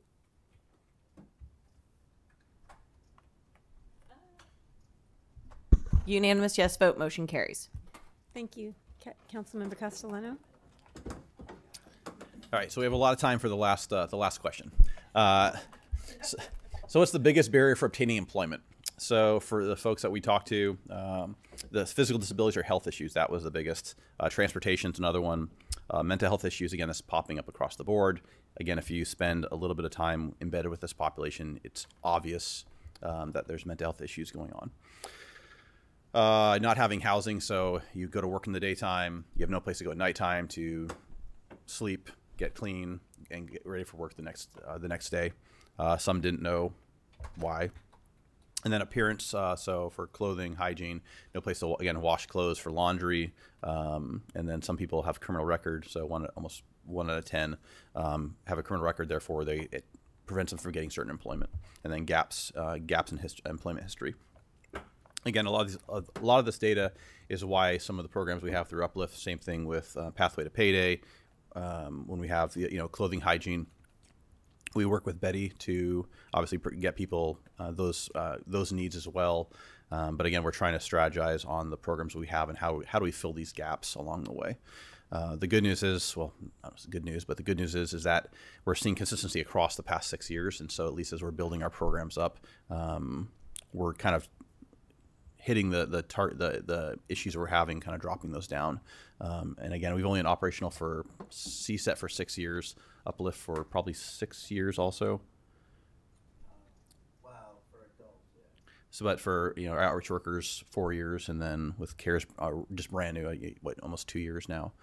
So I mean, the programs are still really new, and 4 years from now, it'll be 10 years in. And so as we are projecting the future, the goal would be to hit the things that we can resolve. We want to resolve those issues. And again, using the data is important for us. And I can answer questions. Thank you so much. Do we have any questions? Councilmember Bauer. Wow. There's a lot to digest there, Commander LaFrance, and thank you to you and all the staff that worked on this, because it's incredibly, as you can see, complicated issue. I'm not sure how many people are actually still watching. I hope a bunch, but is this available to the public? Will this be on our website, this presentation? We can definitely make that happen. What we'll likely do, we haven't done this in the past, but we could definitely put out some social media on it and then post it on the website somewhere so that people have it, because it does dispel a lot of, you know, you hear all the time that, you know, where do all these people come from? And it's been pretty consistent that the vast majority of them are our community members that have been here for a long time.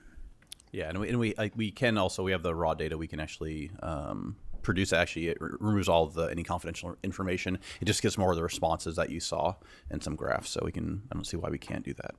That'd be great. And then another question, you know, you hear people talk about, people are brought in involuntarily, like essentially they're trucked here. And I've heard that a couple of times from people. I'm like, no, I don't think so. But was that a question that we ask, or do we know, has that ever happened where people have been brought in, you know, basically put on a bus and dropped off here? It has. Again, with the survey, we asked, you know, why'd you come to Humboldt County, or why'd you come to Eureka? And so that's why we had the, you know, the Reading was number 1, Shasta's number 2, and then Oregon's number 1 for statewide. We have instances over the past several years where we're having people just, hey, here's a bus ticket, go to Eureka. Again, we had the issue this past week we're working on resolving right now. You know, so say if we have an individual I can only speak for our end of how we do things, but if we have an individual that wants to go back home to family, we actually, our teams will talk to the family directly, Google addresses. We make sure that if we help this person get back home to family, it is a complete package. We're not dumping them off to another community. And so that we've been very successful. We haven't done that a lot. We've been successful when we have to get people either back to their family, or we have an individual right now back in Kansas who's working 2 jobs. He has an apartment.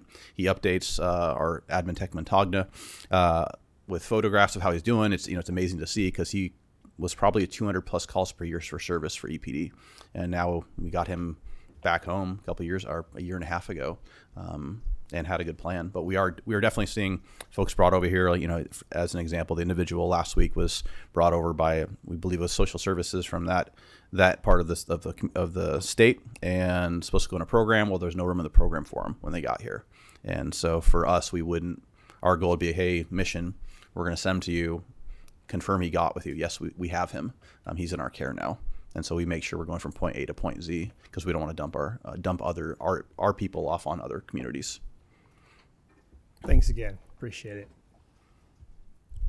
Councilmember Fernandez. Thank you.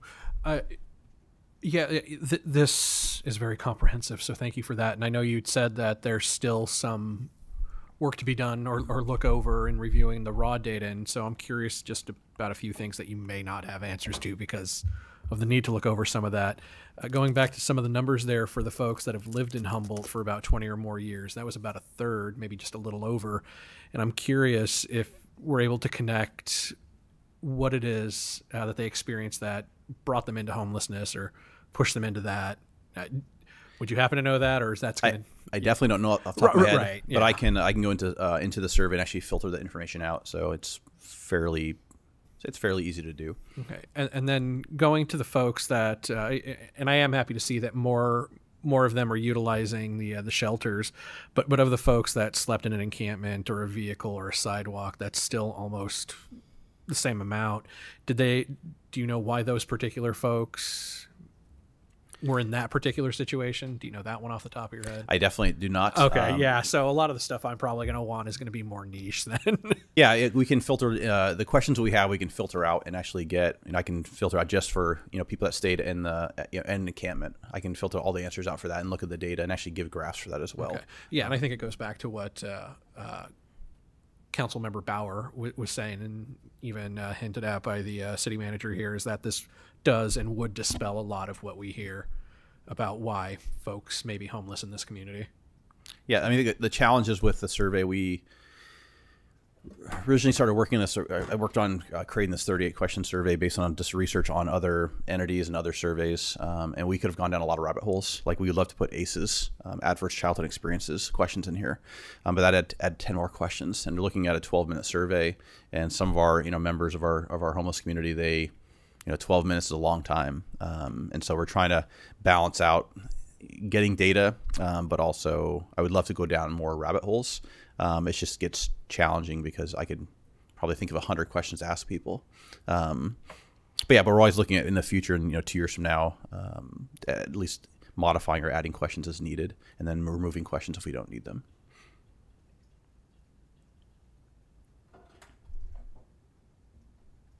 Councilmember Castellano. Sure.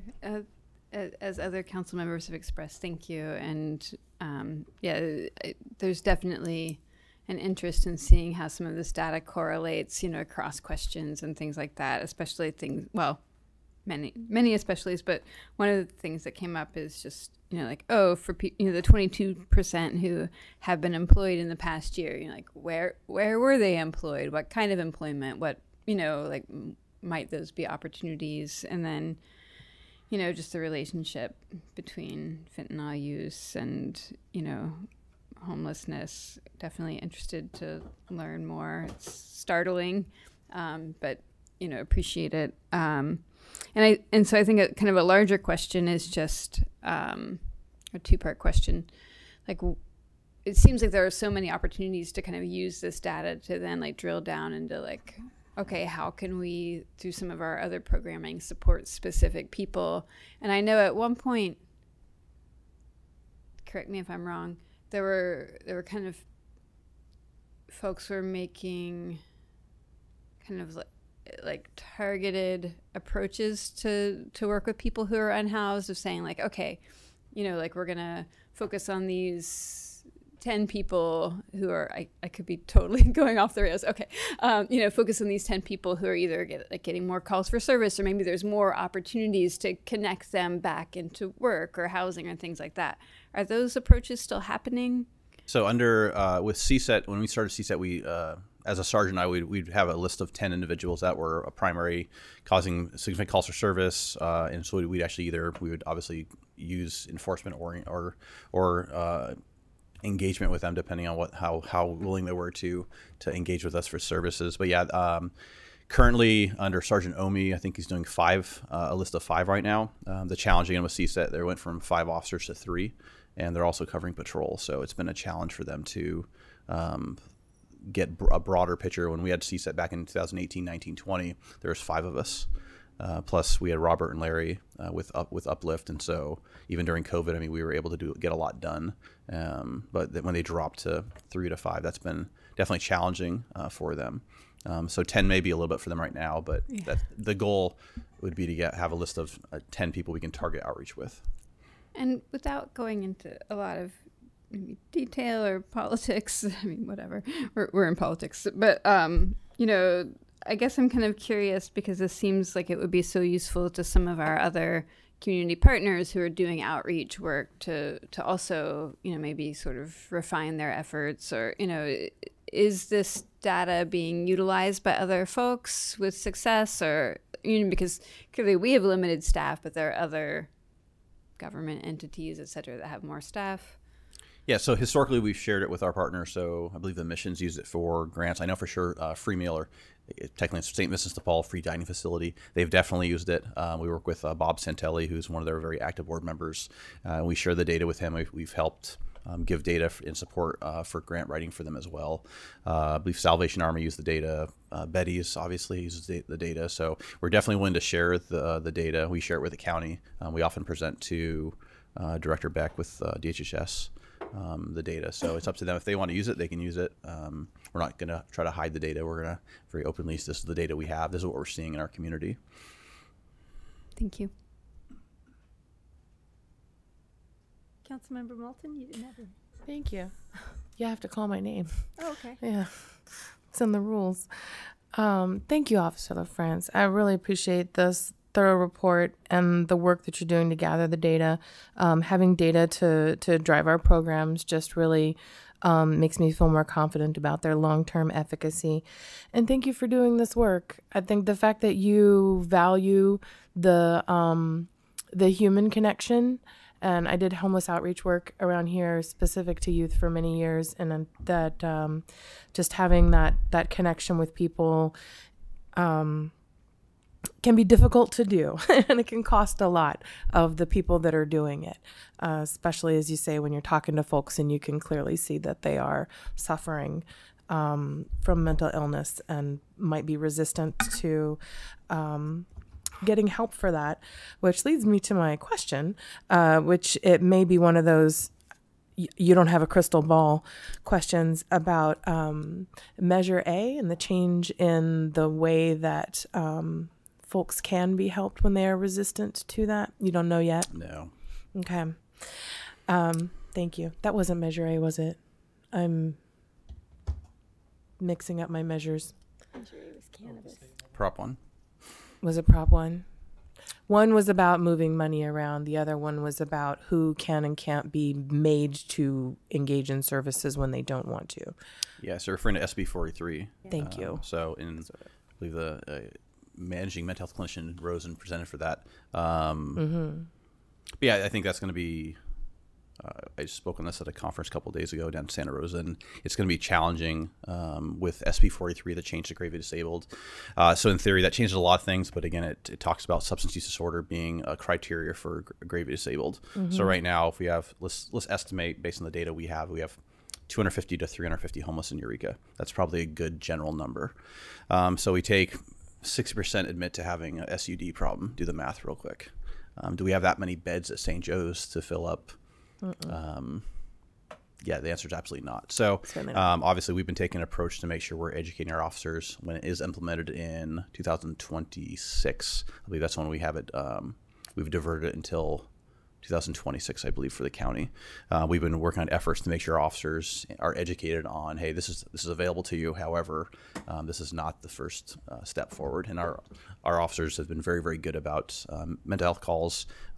We continually receive recognition, patrol, CSET, across the board from the county and our community partners on their ability to divert away from the ERs, which again are just flooded, and just to connect people with services. So, and as for Prop 1, I don't know. We'll see. It's going to take away money from the Mental Health Act and divert it away. But again, that'll open up opportunity for the city to get funding, in my opinion, for programs like CARE. And sometimes there's a reason we have our own program for mental health. We want that. We want low barrier. We want to streamline services. We want no red tape or limited red tape. And so that'll at least allow us to get that funding for our teams that work directly with us. So when it's 3 a.m. and I give a call to a clinician or a case manager, they're going to answer their phone and be able to respond out if we need them. And that's really what our community needs, is that 24/7 availability to care for people. And that's not currently how the system works right now. I appreciate that. Thank you. Just one more comment. I happened to come across a person in distress being detained in the wild the other day. I was just heading into a grocery store and saw someone shouting, why am I being detained? Am I being detained? And I stopped and paid attention to that because I heard that. And I watched the officers very calmly and very respectfully talk to this person, who then started clearly shouting about things that were not happening or in reality. And I was really impressed, not surprised, but impressed by the way that the officers handled themselves and that person. There's plenty of people around. They were very difficult, and they, to my lay opinion, were being treated with empathy. And I know that that's the goal. So I just wanted to say good job. Thanks. Question? Councilmember Contreras-Deloche. Mainly, I just wanted to say thank you. I really, as always, you're a wealth of information, and I really appreciate how thorough you are, and just also that really almost any question that we're gonna throw, you've got a good response or answer for us. So I really appreciate that. I also just really appreciate the compassion and empathy that you guys are always demonstrating toward everybody that is in this population and struggling. I've said I have a large family here. And my large family has included people that have lived on the streets, and so have some of the people that were dear friends of mine. And so, which is part of why I volunteer with that population still. So I appreciate that. I just have a quick question. Did you have a question about generational homelessness here locally? Do you have any ideas about that? I don't. I couldn't give you the exact data. We know that some they're adults now, but they're in their 30s or 20s, and they're born in the green belts and they grew up on the street. And we know that their parents, same thing. So we know they exist. I just don't know the percentage. Well, I too appreciate all the work that you do. Thanks for a really robust report. And with that, we will, if there's no further questions, we'll move on to council reports. And Councilmember Castellano, we'll start with you. Okay, quick. Let's see. I had breakfast at Fire Station 3. I attended Friday Night Market, Arts Alive, the Kinetic Sculpture Race, the Harbor 2x2 meeting. There's a lot going on with the Harbor. Won't get into it now. Anyway, yeah.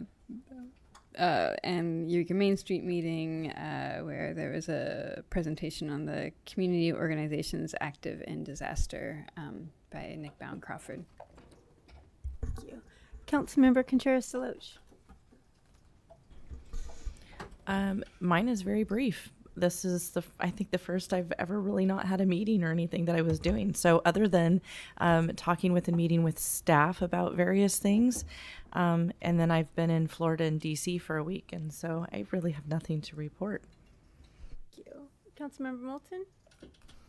Thank you. I have no travel to report. I too went to the Kinetic Grand Championship and the Forest Moon Festival. Got lots of tourists coming around Old Town, kicking it. Oh, it was really fun. And then went to the 2x2 meeting with Eureka City Schools. Talked a lot about sharing facilities between city schools and the city. A good reminder that they are two separate entities that own different buildings, but we cooperate so that we can do things like summer programming and town halls in the schools or hoopsters, and that they can use city facilities as well.